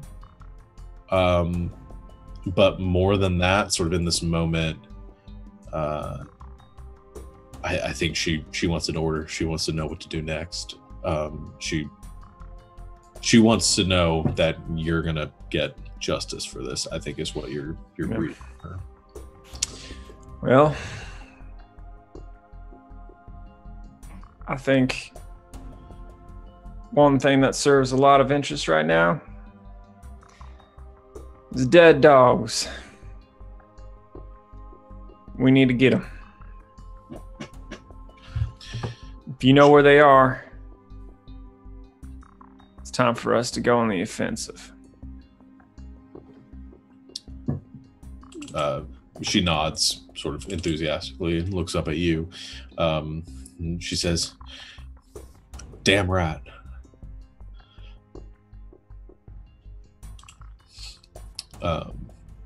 And she looks around at everybody else in the room and she says, I'll leave you to your business if you want me to. No. Jin, you're staying here with me. You've had a bit of a rough time, and I'm going to make it a bit better for you. She kind of looks up at you, a bit scared. I don't know why, but the image I'm getting here is that she's a bit intimidated. Why? It's so nice. I don't know. You're just a bit scary, and I think that's what she's reading from that. And she kind of sits back down and says, "All right, Birdie." I'm gonna bring her like a pillow and like a blanket, like a little bit of water. All right. I'm momming. Yeah, that sounds about right. Okay, so she kind of relaxes a bit unless you have any other questions for her or anything. But what do you guys do? Is Garrett around? Is he in town? You're still out and about? Garrett's come back, but he's not. He and his gang are not around or in the immediate vicinity. Okay. I've seen him. He's probably down drinking somewhere. I think my only objective for the moment is pull Leopold aside. I don't know how that's possible when he's in the Raptors. No, I hopped down. Okay. I just want to just surreptitiously speak with Leopold and to say, we may still have a mole problem here. And that may include people in this room. You would like me to go hunting? Can't leave any stones unturned. If we're gonna make a move on black dogs, they can't know we're on the way. We've got to fix a small problem before we make a move. Of course. We'll get right on it. Thank you. And I also, after this, like, there's lots of scenes that can happen between this next thing, so I'll just like throw it out there. I want to get weird and try to find out. Well, there's a lot of things. Like I think I got like super shook up from the last experience, and it kind of brought up a lot of things. And but yeah, I think I'm gonna risk doing that later on. Okay. But that can be like, there's a lot of things that can happen in between that. Yeah. So I'll sit back now. No, I definitely want to do that. Is it, let me ask this then. If since Ryan's stepping back with that, is there anything anybody wants to do before that? Nothing that I need everybody for. I'm just gonna patch up Tesla. I'm gonna patch up Jim. Okay. I was paid to pass on a message, so I'm going to do what I can to do that. Part of that does involve going to the bar, because I know bartenders talk. And I know that's probably where Garrett is right now, so if he wants to have a thing happen. Okay. So you go to the bar to tell to sort of pass on the message that kind of spreading some rumors. That I assume you're trying to do this in a way where it's not going to get tracked back to you. I'm spreading rumors. Like, Solomon already knows I've been told to pass this on, and I said, if you want to stop me, and he didn't, so I'm passing it on. Sorry, I did not realize that you were going to pass it on to everybody. I thought it was just for me. I would have had a very different reaction, so this is really fun. Yeah, I think Solomon might have been a bit distracted in that moment, and a lot of stuff going on, and this might have fallen through the gaps a bit. But I love it. So Phoenix kind of shrugs, goes to the bar. Garrett is not there. You go top of the line, end of the line, is not currently at any of the local haunts. So you have the opportunity to spread the rumors and kind of get that going a bit. I'm trying to think if there's a role that I want you to make for how well these rumors spread, but I think I'm stretching it a bit. I'm just, you know what? I'm just going to say roll plus hot. Okay. Yeah. Where's my sheet? I have too many tabs open right now.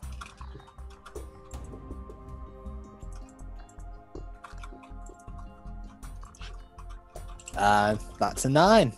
Oh, I forgot. Oh, hey, look, I get an improvement as well. Haha. Forgot to go back to the train yard. Yeah, so... All right, so yeah, you, with a 9, I'm going to say you start spreading those rumors, kind of getting some, getting that out there. I've hit the hot social spots in town. It may get out. Yeah, no, I think it's definitely going to sort of make the rounds. I'm going to say that we don't have to deal with this now. I would say probably wait till it feels like enough time has passed for it. But Solomon, this definitely gets back to you that this got out there. So we can deal with that when the time comes for that. But I don't think that happens right away. Garrett, is there anything you want to do with what you're doing right now? Or do you just want to... I mean, it's probably going to take a little bit of time, so... I mean, like, in-game and, like, me describing it, so if anyone wants to do anything else, that's cool. Because I'm going to do the whole, what we talked about of bringing the people in, so... Yeah. Yeah, so... I don't think there's anything else. I mean, we haven't got a lot of Garrett, so I'm okay with doing this scene before we move back to Solomon. So, yeah, let's do Garrett's thing. So you... Describe where you take them. All right. So Garrett gets back after he does all of his stuff. Everyone is kind of good, and the pack is back together. And he brings together Crush and who was the other one that I can't remember? Pet. And tells them to bring everyone together, bring the 4 or 5 newbies, and to bag them and bring them to the den. Okay, so you get your they round up the new recruits. You head off just out. I'd say this isn't probably too far away from town. You found a nice kind of little cave or kind of fissure, kind of cavern built kind of just outside the train yard. Enough space for you to do your thing, and they make their way down there, bringing these sort of slightly panicking new recruits into this small kind of cave that you guys have kind of claimed as your little sanctuary. It's dimly lit with the kind of some oil lanterns and kind of candles kind of scattered around, just enough light for your crew to kind of line the walls there. And they push all 4 of the new recruits into the center, and they got the bags over their heads, and they're kind of stumbling around a bit, wondering what's going on. Cool. He pushes past them, and as he does, the room itself, like you said, is probably just like 30 feet. It's enough to bring the entire gang in. What everyone, like if we're doing this cinematically, what you will notice is that as soon as the gang walks through, I'm gonna guess they have like made a gate, so if someone does find it, it's harder to get into it. As soon as they pass the gate, they start to like sort of disrobe. It's nothing like horrible, but like they take off their cuts, so the vest that they have with all of their stuff on it, and they all remove their shirts and they put the cuts back on. As they're walking, if again cinematically, if you move the camera, you'll notice that every single one of them has a, I guess like tattoo / scarification on their back. Every single one of them, that is of a different scene. Crush has a giant hand holding what is essentially the planet, and it's starting to crush it and crack it apart. Widow, who is basically his second in command, has a huge spider web on her back with a almost demonic looking black widow. Garrett's is the only one that is a little bit differently, where everyone else is a mix of tattoo and scarification. His is pure scarification, and it takes up his entire back. And it is, of course, of a demonic-looking figure in this massive iron plate armor covered in fire and shadow.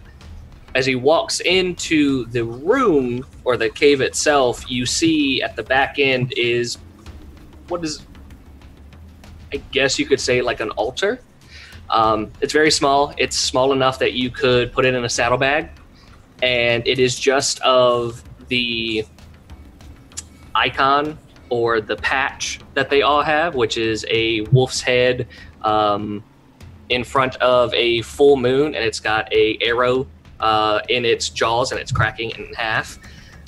And in front of that is 7 spent shotgun cells. And he walks up to that altar, pulls the 4 that he had previously when he opened his mind or whatever, and he puts them onto each as his crew is basically lining the walls and putting them in the middle. And he just stands there for a little time. Okay. I can go on if you want. No, I mean, I think you stand there for a bit, and the whole room's kind of, I mean, it's quiet. You still have the hooded figures in the center, kind of. There was some muffled, like, I guess, kind of noises of panic a bit, but otherwise nobody's really saying anything. I think they maybe have an idea of what's going on. They're not like fully panicking, yelling for help, anything like that. But yeah, everybody's very quiet, kind of lining the walls of the room. He actually looks over to Crush, Pep, and Widow, and come here. They approach. As he puts them, the rest of them onto the altar, he kind of looks at him and is just like, how long's it been since we lost this many people? Crush doesn't say anything. But Pet nods and says, not long enough. I agree. With what we just did a few days ago, I think they're ready. What do you guys think?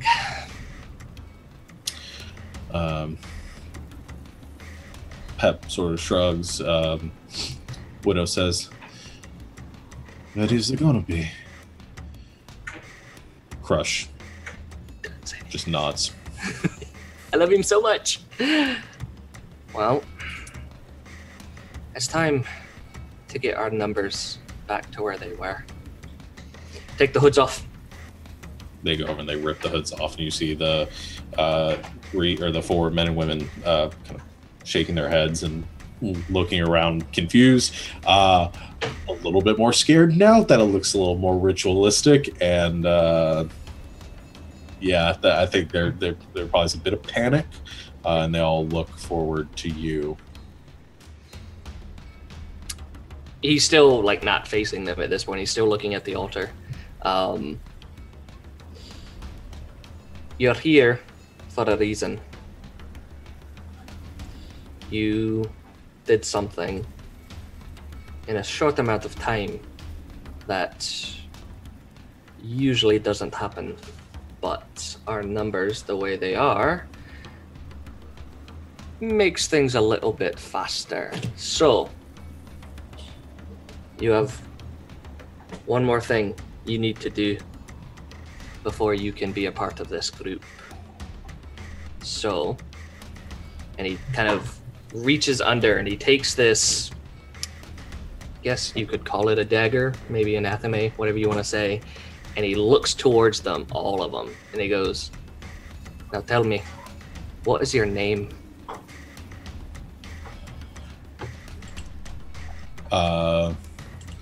One of them kind of one of the two women with the group, kind of a little bit older looking, middle-aged, but looks tough, kind of hardened a bit, and she says, "Nan." Do I get the sense that that's her actual name? That's her actual name. Yeah. And he laughs. Every time. You think that being a part of this for, again, the short amount of time, you get it. But I'll ask again. What is your name? Four of them just look at each other. Don't say anything because they don't know the right answer now. He points to Widow.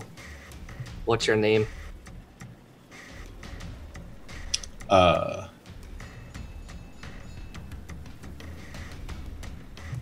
I guess I ask you, what does Widow say? She would say Widow. Okay. So Maker. Thank you, Ryan. Thank you. So she looks at them and she says, "Widow." Points to Crush. I know you're probably not gonna say it, but he reaches down, picks up a rock off the ground, and just crushes it in his bare hands. So, my name's the Iron Demon. Everyone in this room has a name that they chose. They weren't given it. It wasn't thrust upon them. They took it and they made it their own. And he points to Nan, the one that talked. You. What's your name now? She kind of looks at you, has like the slight flash of a grin, but then stops because, you know, she's trying to be more serious and realizes how intense this moment is. And she says, "Rust." Rust it is. And he goes down all the other ones and he points like, what's your name, what's your name, what's your name? Mm. And after they all give their name, this part's going to hurt.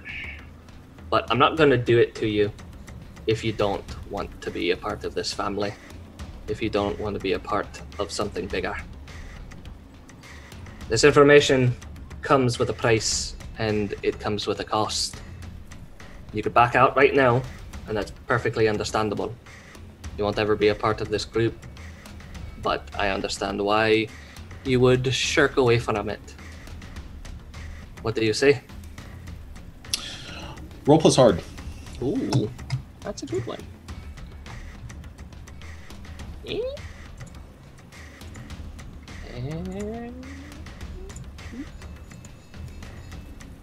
How did I get a 15 on that? I don't know how you got a 15. Oh shit! Just 2 plus. That's plus 2 plus 2. Oh, that's why. Okay, so take that 2 away. Okay, so it's just down. Yeah. It's like, Yeah. damn, boy. Yeah. I don't know how that happened. Cool. Still, that's, I mean, on its own, that's still a 13, which is pretty gosh dang ridiculous. And he, all 4 of them, kind of steady after listening to these words and seeing everyone around and seeing all these people here that have been in the same position and they've been through it and they're a part of this and they want to be a part of it, and all 4 of them stay. Well, it's going to be a long night, boys and girls. Let's get to it. And he walks over to Nan, he points to Crush because Crush is probably the biggest in the group, and he kind of walks over and holds her still. And Garrett pulls the knife and starts the process, which we will fade to black on. Yeah, that seems good. But it is, I think each one of them, I mean, it's obviously a painful process, but with the comfort of the people around them in the room that have been through this and this sort of bonding here, and the fact that they are all going through it willingly and of their own consent, I think it is a powerful sort of emotional experience throughout the night. And not one of them backs down from it. Even the last one, that goes through after seeing the other three, they all stay. So that takes up most of the evening, but I like the idea of picking up here then with Solomon. Unless somebody else want to do anything, again, I want to give everybody their chance to do something here. I mean, I think it would be after Solomon's thing, but at some point Leo is going to start hunting for the mole. Okay. Yeah. So we'll do Solomon's then, and then I've got one thing, other thing I want to do. So, Solomon, I like the idea. You can decide how you want to do this and how you tap into this maelstrom. I like the idea that probably happens like right before morning, like as late in the night as possible. Maybe not got any sleep, but that is up to you. Yeah, I think it probably in my office with some libation, trying to I think probably conflicted. I think trying to psych himself up for it, but also like wanting, like, you know, like he's conflicted. Definitely wants to both psych himself up for it and also like not do it. But especially given his history. So yeah, that's kind of like the scene leading up to it. I'm not really sure like how he starts it. I think maybe just like maybe just being exhausted mentally and physically at, you know, maybe 5 a.m. after staying up all night. I guess he just relents and opens up to this horrible awfulness. Okay. Go ahead and roll weird. All right. -2. It's a 6. So close. That's a lot closer than I thought I'd get. Perfect. Yeah, that's probably about as close to a success as Saul's probably ever gotten. Yeah. What's Saul thinking about? Oh gosh, thinking about everybody in the train yard. He's thinking about Black Dog's thinking about his family. He's thinking about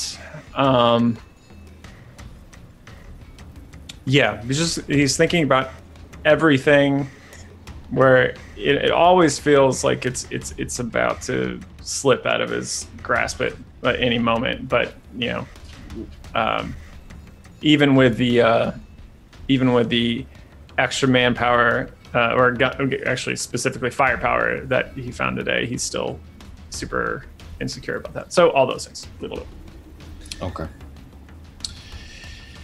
So after probably downing a few glasses, if not the whole bottle of one of the 2 or 3 bottles you have of that the scotch that you found,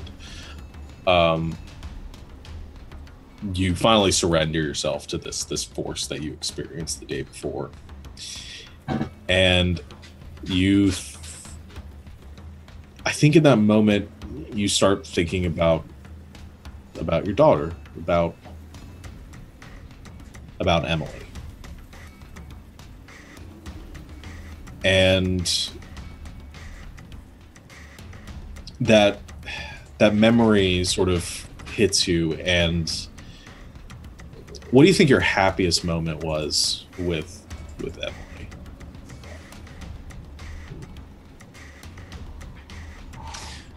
I think seeing her baking with her mother. I think they have never been able. I think probably at that point they'd never had any way to actually cook or bake anything. Like they've been kind of like scrounging for a while, but maybe they come across a kiln or an oven or something, and the ingredients to actually make something reminiscent of a past that's so distant, and and maybe it was just like something like just a loaf. It might have just been some bread, but it was like it stood out for him mainly because of how excited Emily was, because this was a food she'd never seen before.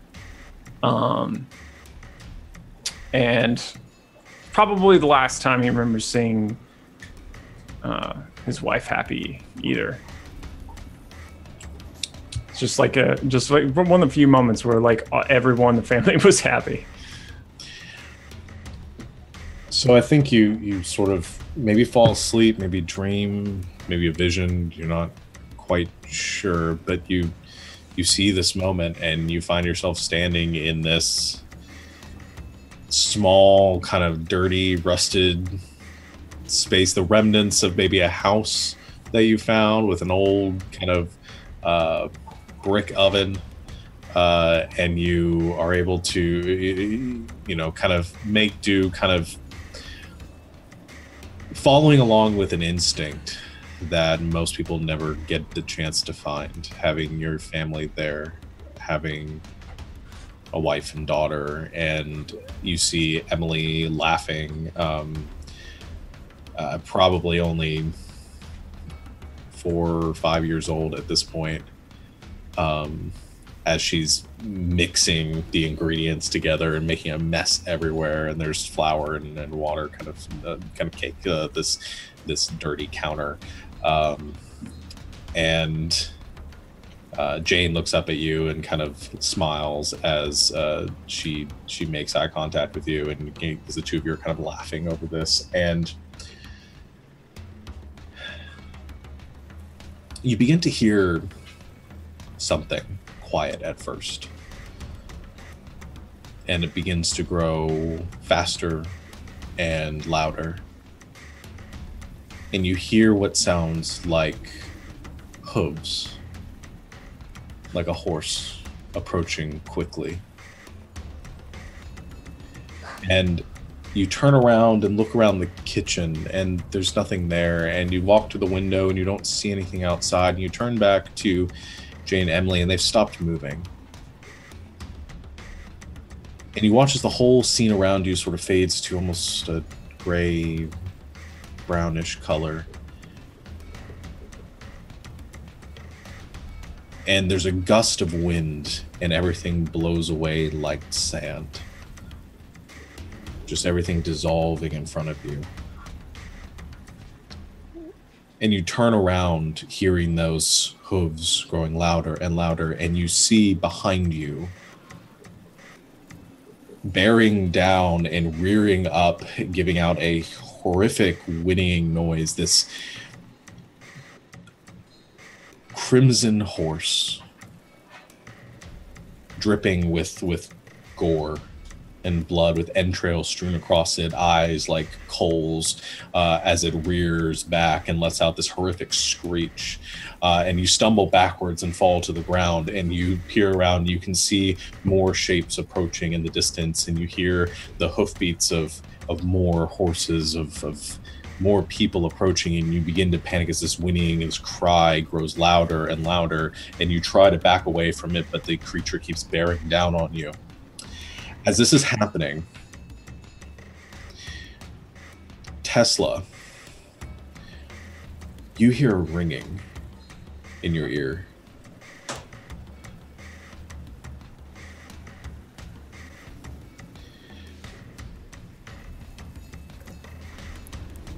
Shit.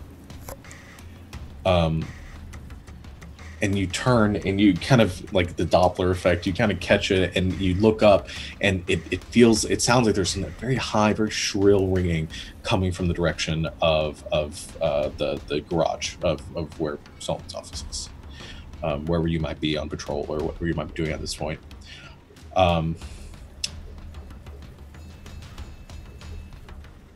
And as that's happening, well, what do you do? I assume something weird is happening, and I get up and try to follow it. Okay. At that same time, while that's happening, Birdie, you feel pain in your chest. I'm assuming I was tending either her or Jin at this time. I think you're in the infirmary. Yeah, I think you're in the infirmary right now. You guys can be together right now if you think that you guys are both in the infirmary. Okay. Oh, yeah. She was hurt. Yeah. And so I'll just kind of put a hand on one of the cots and like the other hand like kind of against my sternum and just like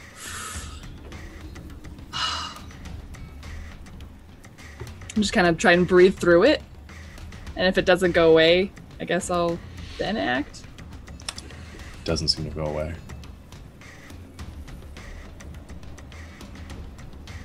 Is it like so it's just like it's like a clenchy kind of a pain, or yeah, I'm doctoring this.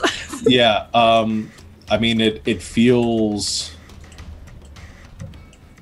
you're just getting this kind of dull, kind of throbbing pain in your chest, and your heart is beating faster. You're like adrenaline pumping through your system. Like, okay, so I kind of start breathing faster. Then I'm just like kind of staring off into space. I kind of like just blindly reach over to like grab onto Tesla's like shoulder or arm or something to like just grab onto. And that's what I do as I try. I'm just like, Tesla. I'm just kind of freaking out a little bit. What's wrong? There's something wrong with my heart.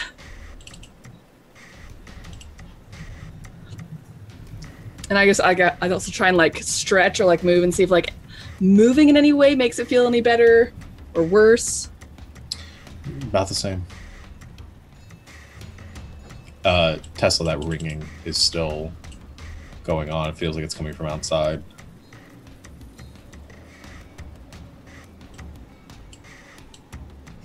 I don't know what to do. I know, me neither. So like Birdie's basically just trying to like stay calm, like kind of gripping Tesla on the hand or the arm or whatever it is that she grabbed onto, and is just like trying to labor breathe, basically. Everything's going wrong at once. Are like Hecuba or Deet nearby? Probably. I'll say Deet is in there with you right now, helping tend to Jin. Shoot. Well, okay, I'll grab them. I guess something is wrong. Yeah. I'm like, Deet, and I'll just like grab their like hands and like kind of make him like feel my pulse. They feel your pulse. Birdie, are you alright? Do you need to sit down? Yeah, I sit down. You sit down there. I'll reluctantly like let go of my lifeline over here and just like go sit down and just like staring at Tesla from like across the room, I guess in the only chair or one of the chairs in here. Okay. So you sit down in there. Tesla, that ring's growing louder. I just look at Dee and I say, you watch her. Of course. You go. And you scream if something happens, and I take off Tesla? towards wherever it's coming from. You walk outside, and as soon as you get outside, you hear that ringing, and you turn your head, and you realize it's coming from upstairs. It's coming from Solomon's office, and you also almost bump into Leo as Leo is walking right past you, with sort of a glazed look in his eye, and you realize that you almost run into him. He's sleepwalking. Why Why is everybody being weird on the same day? Leo, shake him real quick. All right, you try to wake up the sleepwalking Leo. I feel like this has happened before. Yeah, Leo, you are suddenly jolted out of a deep sleep, and sort of panic and fear and all these emotions are just rushing through your system, and Tesla is right in front of you. Tesla Tacoma. What is happening? Something is weird. I need you to come with me. I take him with me. He knows about weird stuff. Okay. You both, did you go up towards Solomon's office? Yeah. All right. You both rush your way up towards Solomon's office, and that ring is growing louder and louder and louder as you make your way up those steps, and you get to the door, which is, I assume, probably locked at this point, but you can, through kind of the frosted windows on the glass, I assume it's kind of hard. You can't really see inside. It's dark in there, and you can vaguely make out the shape of Solomon sitting at his desk. Okay, I bang on the door to see if he answers. He does not. Great. Can I go aggro on a door? You're Tesla. You can knock. You can break this door down. I kick. I probably kick it. I don't think Okay. I want to shoulder it down.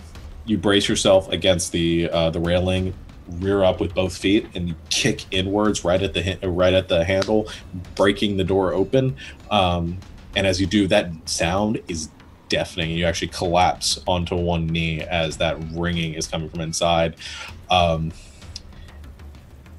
And you both see Solomon sitting in his chair.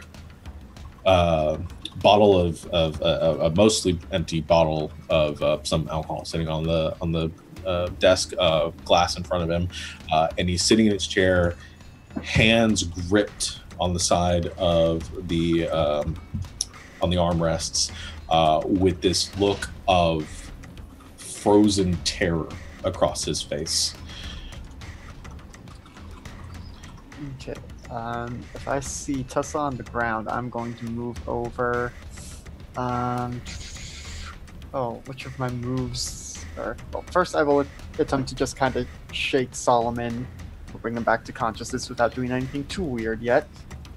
Okay, I'm gonna say, yeah, you try to shake him awake, you try to wake him up, and he's just not responding. He is like a statue there. You cannot move him.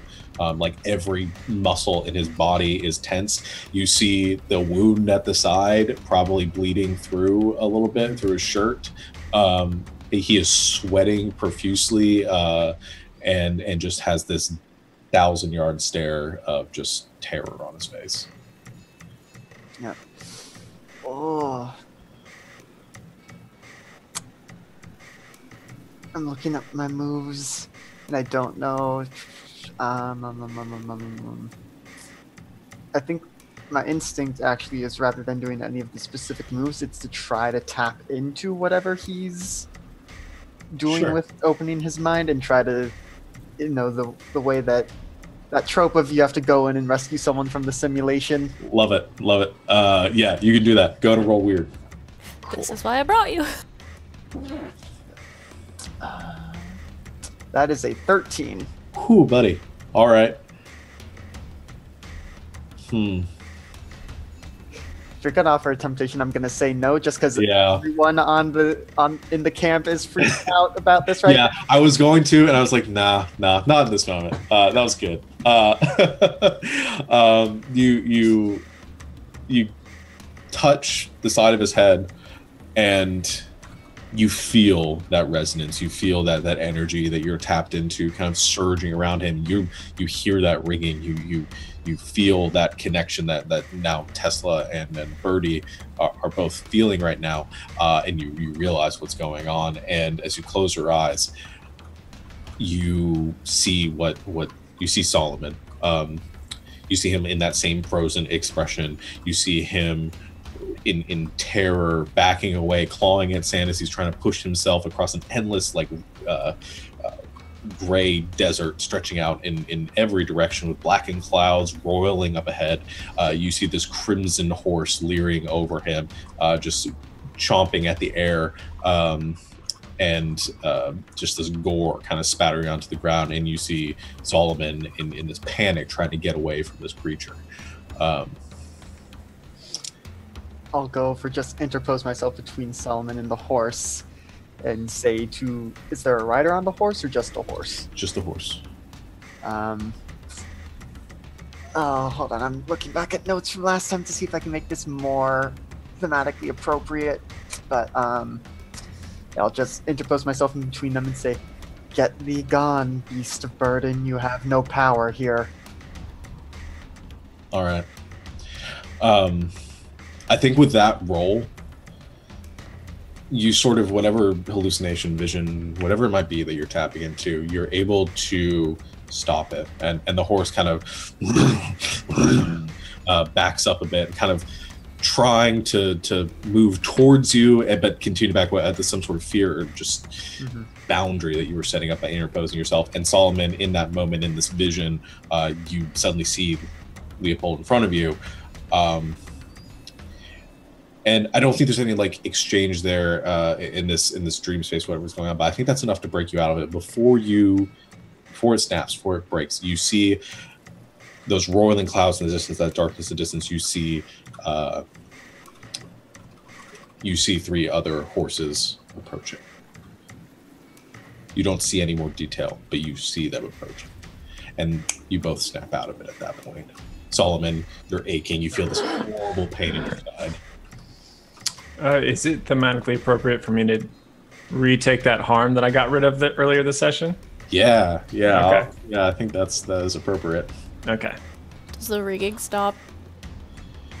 The ringing has stopped at this point, and that pain in your chest, Birdie, is stopped.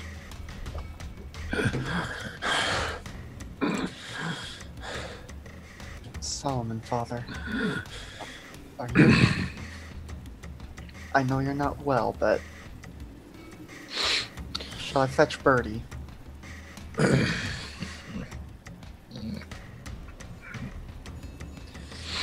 Not right now. Once I hear him speak, but I know he's alive and here, I get up off the ground and, having completely lost my mind, I don't think I've ever, like, touched Solomon before. I will push Leopold out of the way if I have to, but I grab him by the shoulders and I shake him and I say, "What did you do?" Wow, yeah, I'm sufficiently rattled. There's a knife in Leopold's hand right now. He's not doing anything with it yet. There's now a knife in his hand. I'm trying to,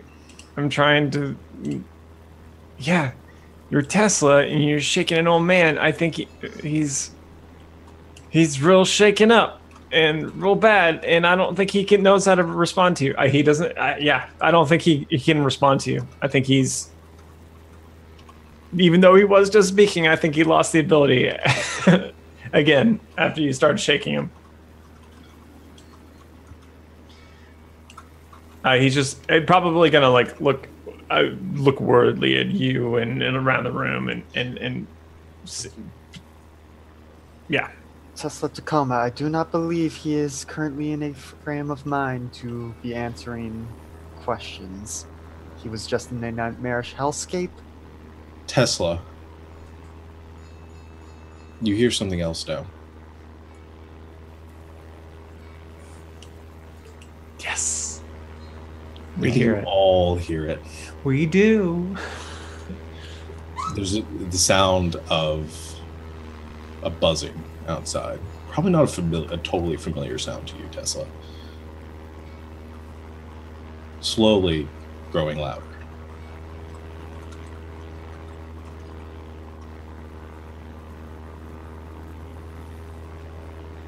I let go of him.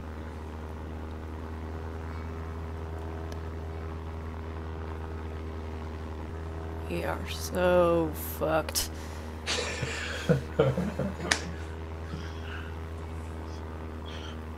Do you all rush out? Do I hear it? I'm probably in the doorway of the infirmary. You all hear it.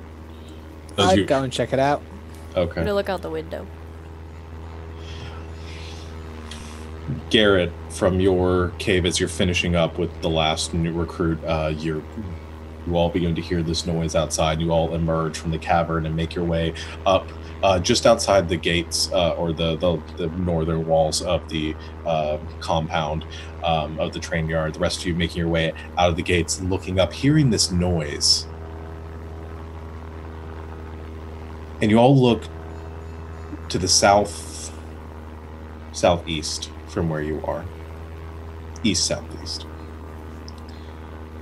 And you see approaching in the distance a small dot in the sky, growing larger and larger as something is flying through the air in your direction. You see a small propeller plane just skating across the treetops, making its way and beginning to pass over, getting closer and closer, larger and larger. You see a crimson red plane as it just begins to cusp the edge of your compound and begin to pass overhead. Is there any... How do we access... Do we actually have an intercom system, or do we just have horns or something? I think there's like a siren system, but not necessarily like intercom. If there's some kind of, shelter-in-place alert, as soon as Leopold's able to ascertain that it's red, he's going to rush and try and sound that alarm. Okay. I think you sound that alarm and everybody in the compound begins to wake and scatter, and there's this like as everyone begins to rush outside and begin to scatter and see like in panic what's going on. I don't think you guys have had many like attacking. That's the opposite of what I wanted to have happen. I want them to stay inside. I think that's what happens in this moment, because how often you guys do fire drills here? Yeah. Not that often. But everybody begins to rush out, and as they crowd, the plane with a roaring sound comes passing straight overhead and keeps going.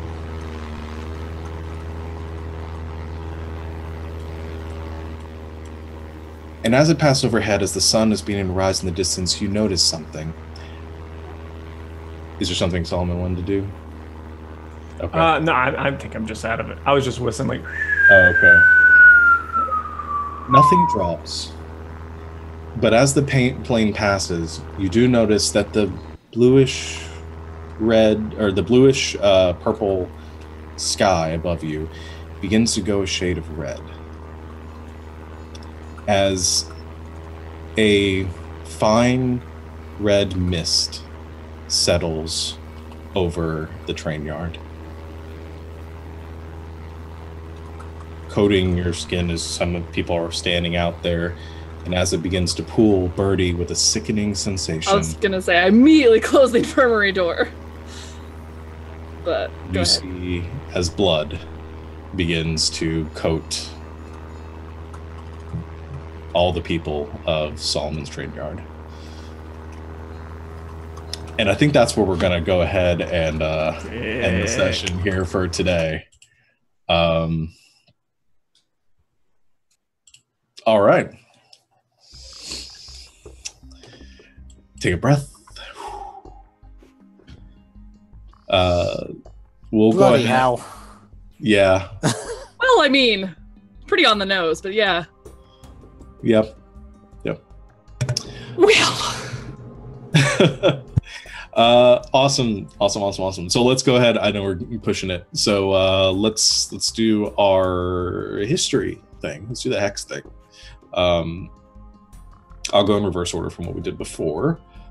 So Phoenix, who do you think knows Phoenix a bit better than before? Well, here's the thing, no one, because I haven't really... Actually, no, I have got one for this. And...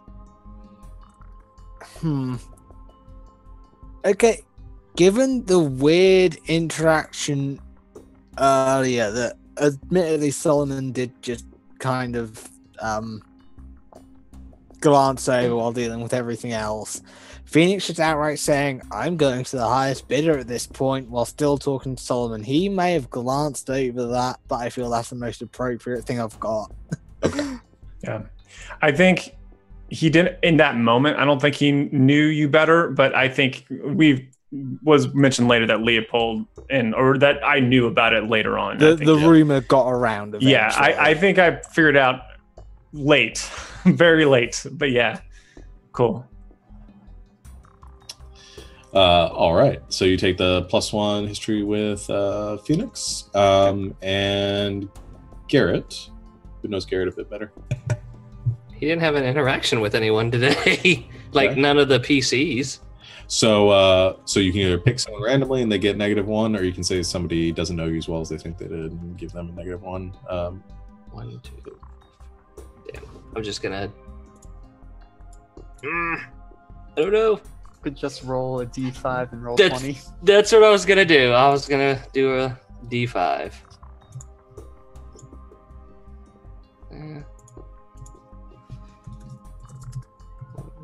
All right, everybody, call out numbers. 1 through 5. 3. 1. 4.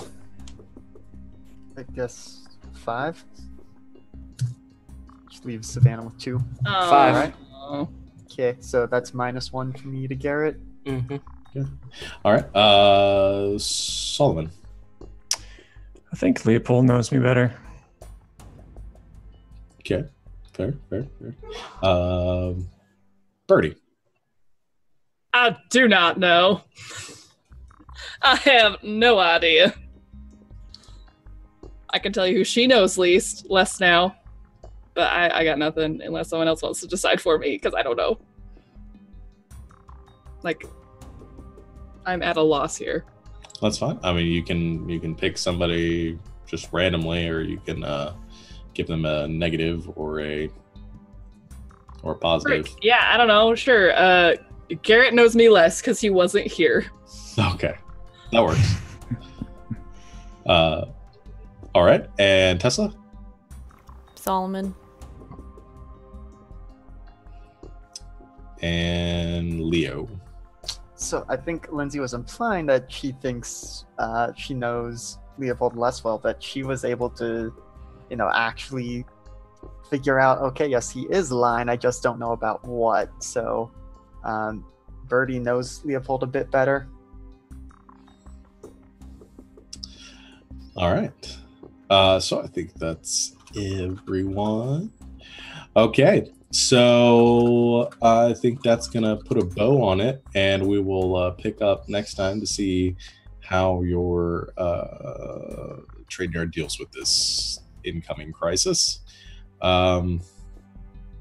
Any final remarks before we call off for today? Announcements? I'm going to do the announcements in a second, just to know if everyone can just yell or scream. Just real quick, when you get to 4, do you roll back to 0 or do you roll back to 1? To 1. All right, so it is to 1. Okay. Yeah. All right. And then I think, if you took a negative, you can go to 0. If you're at 1, they get a negative. So you would be at 0 there. Okay, so that will do then. As far as announcements go, as per usual, thank you everyone for watching.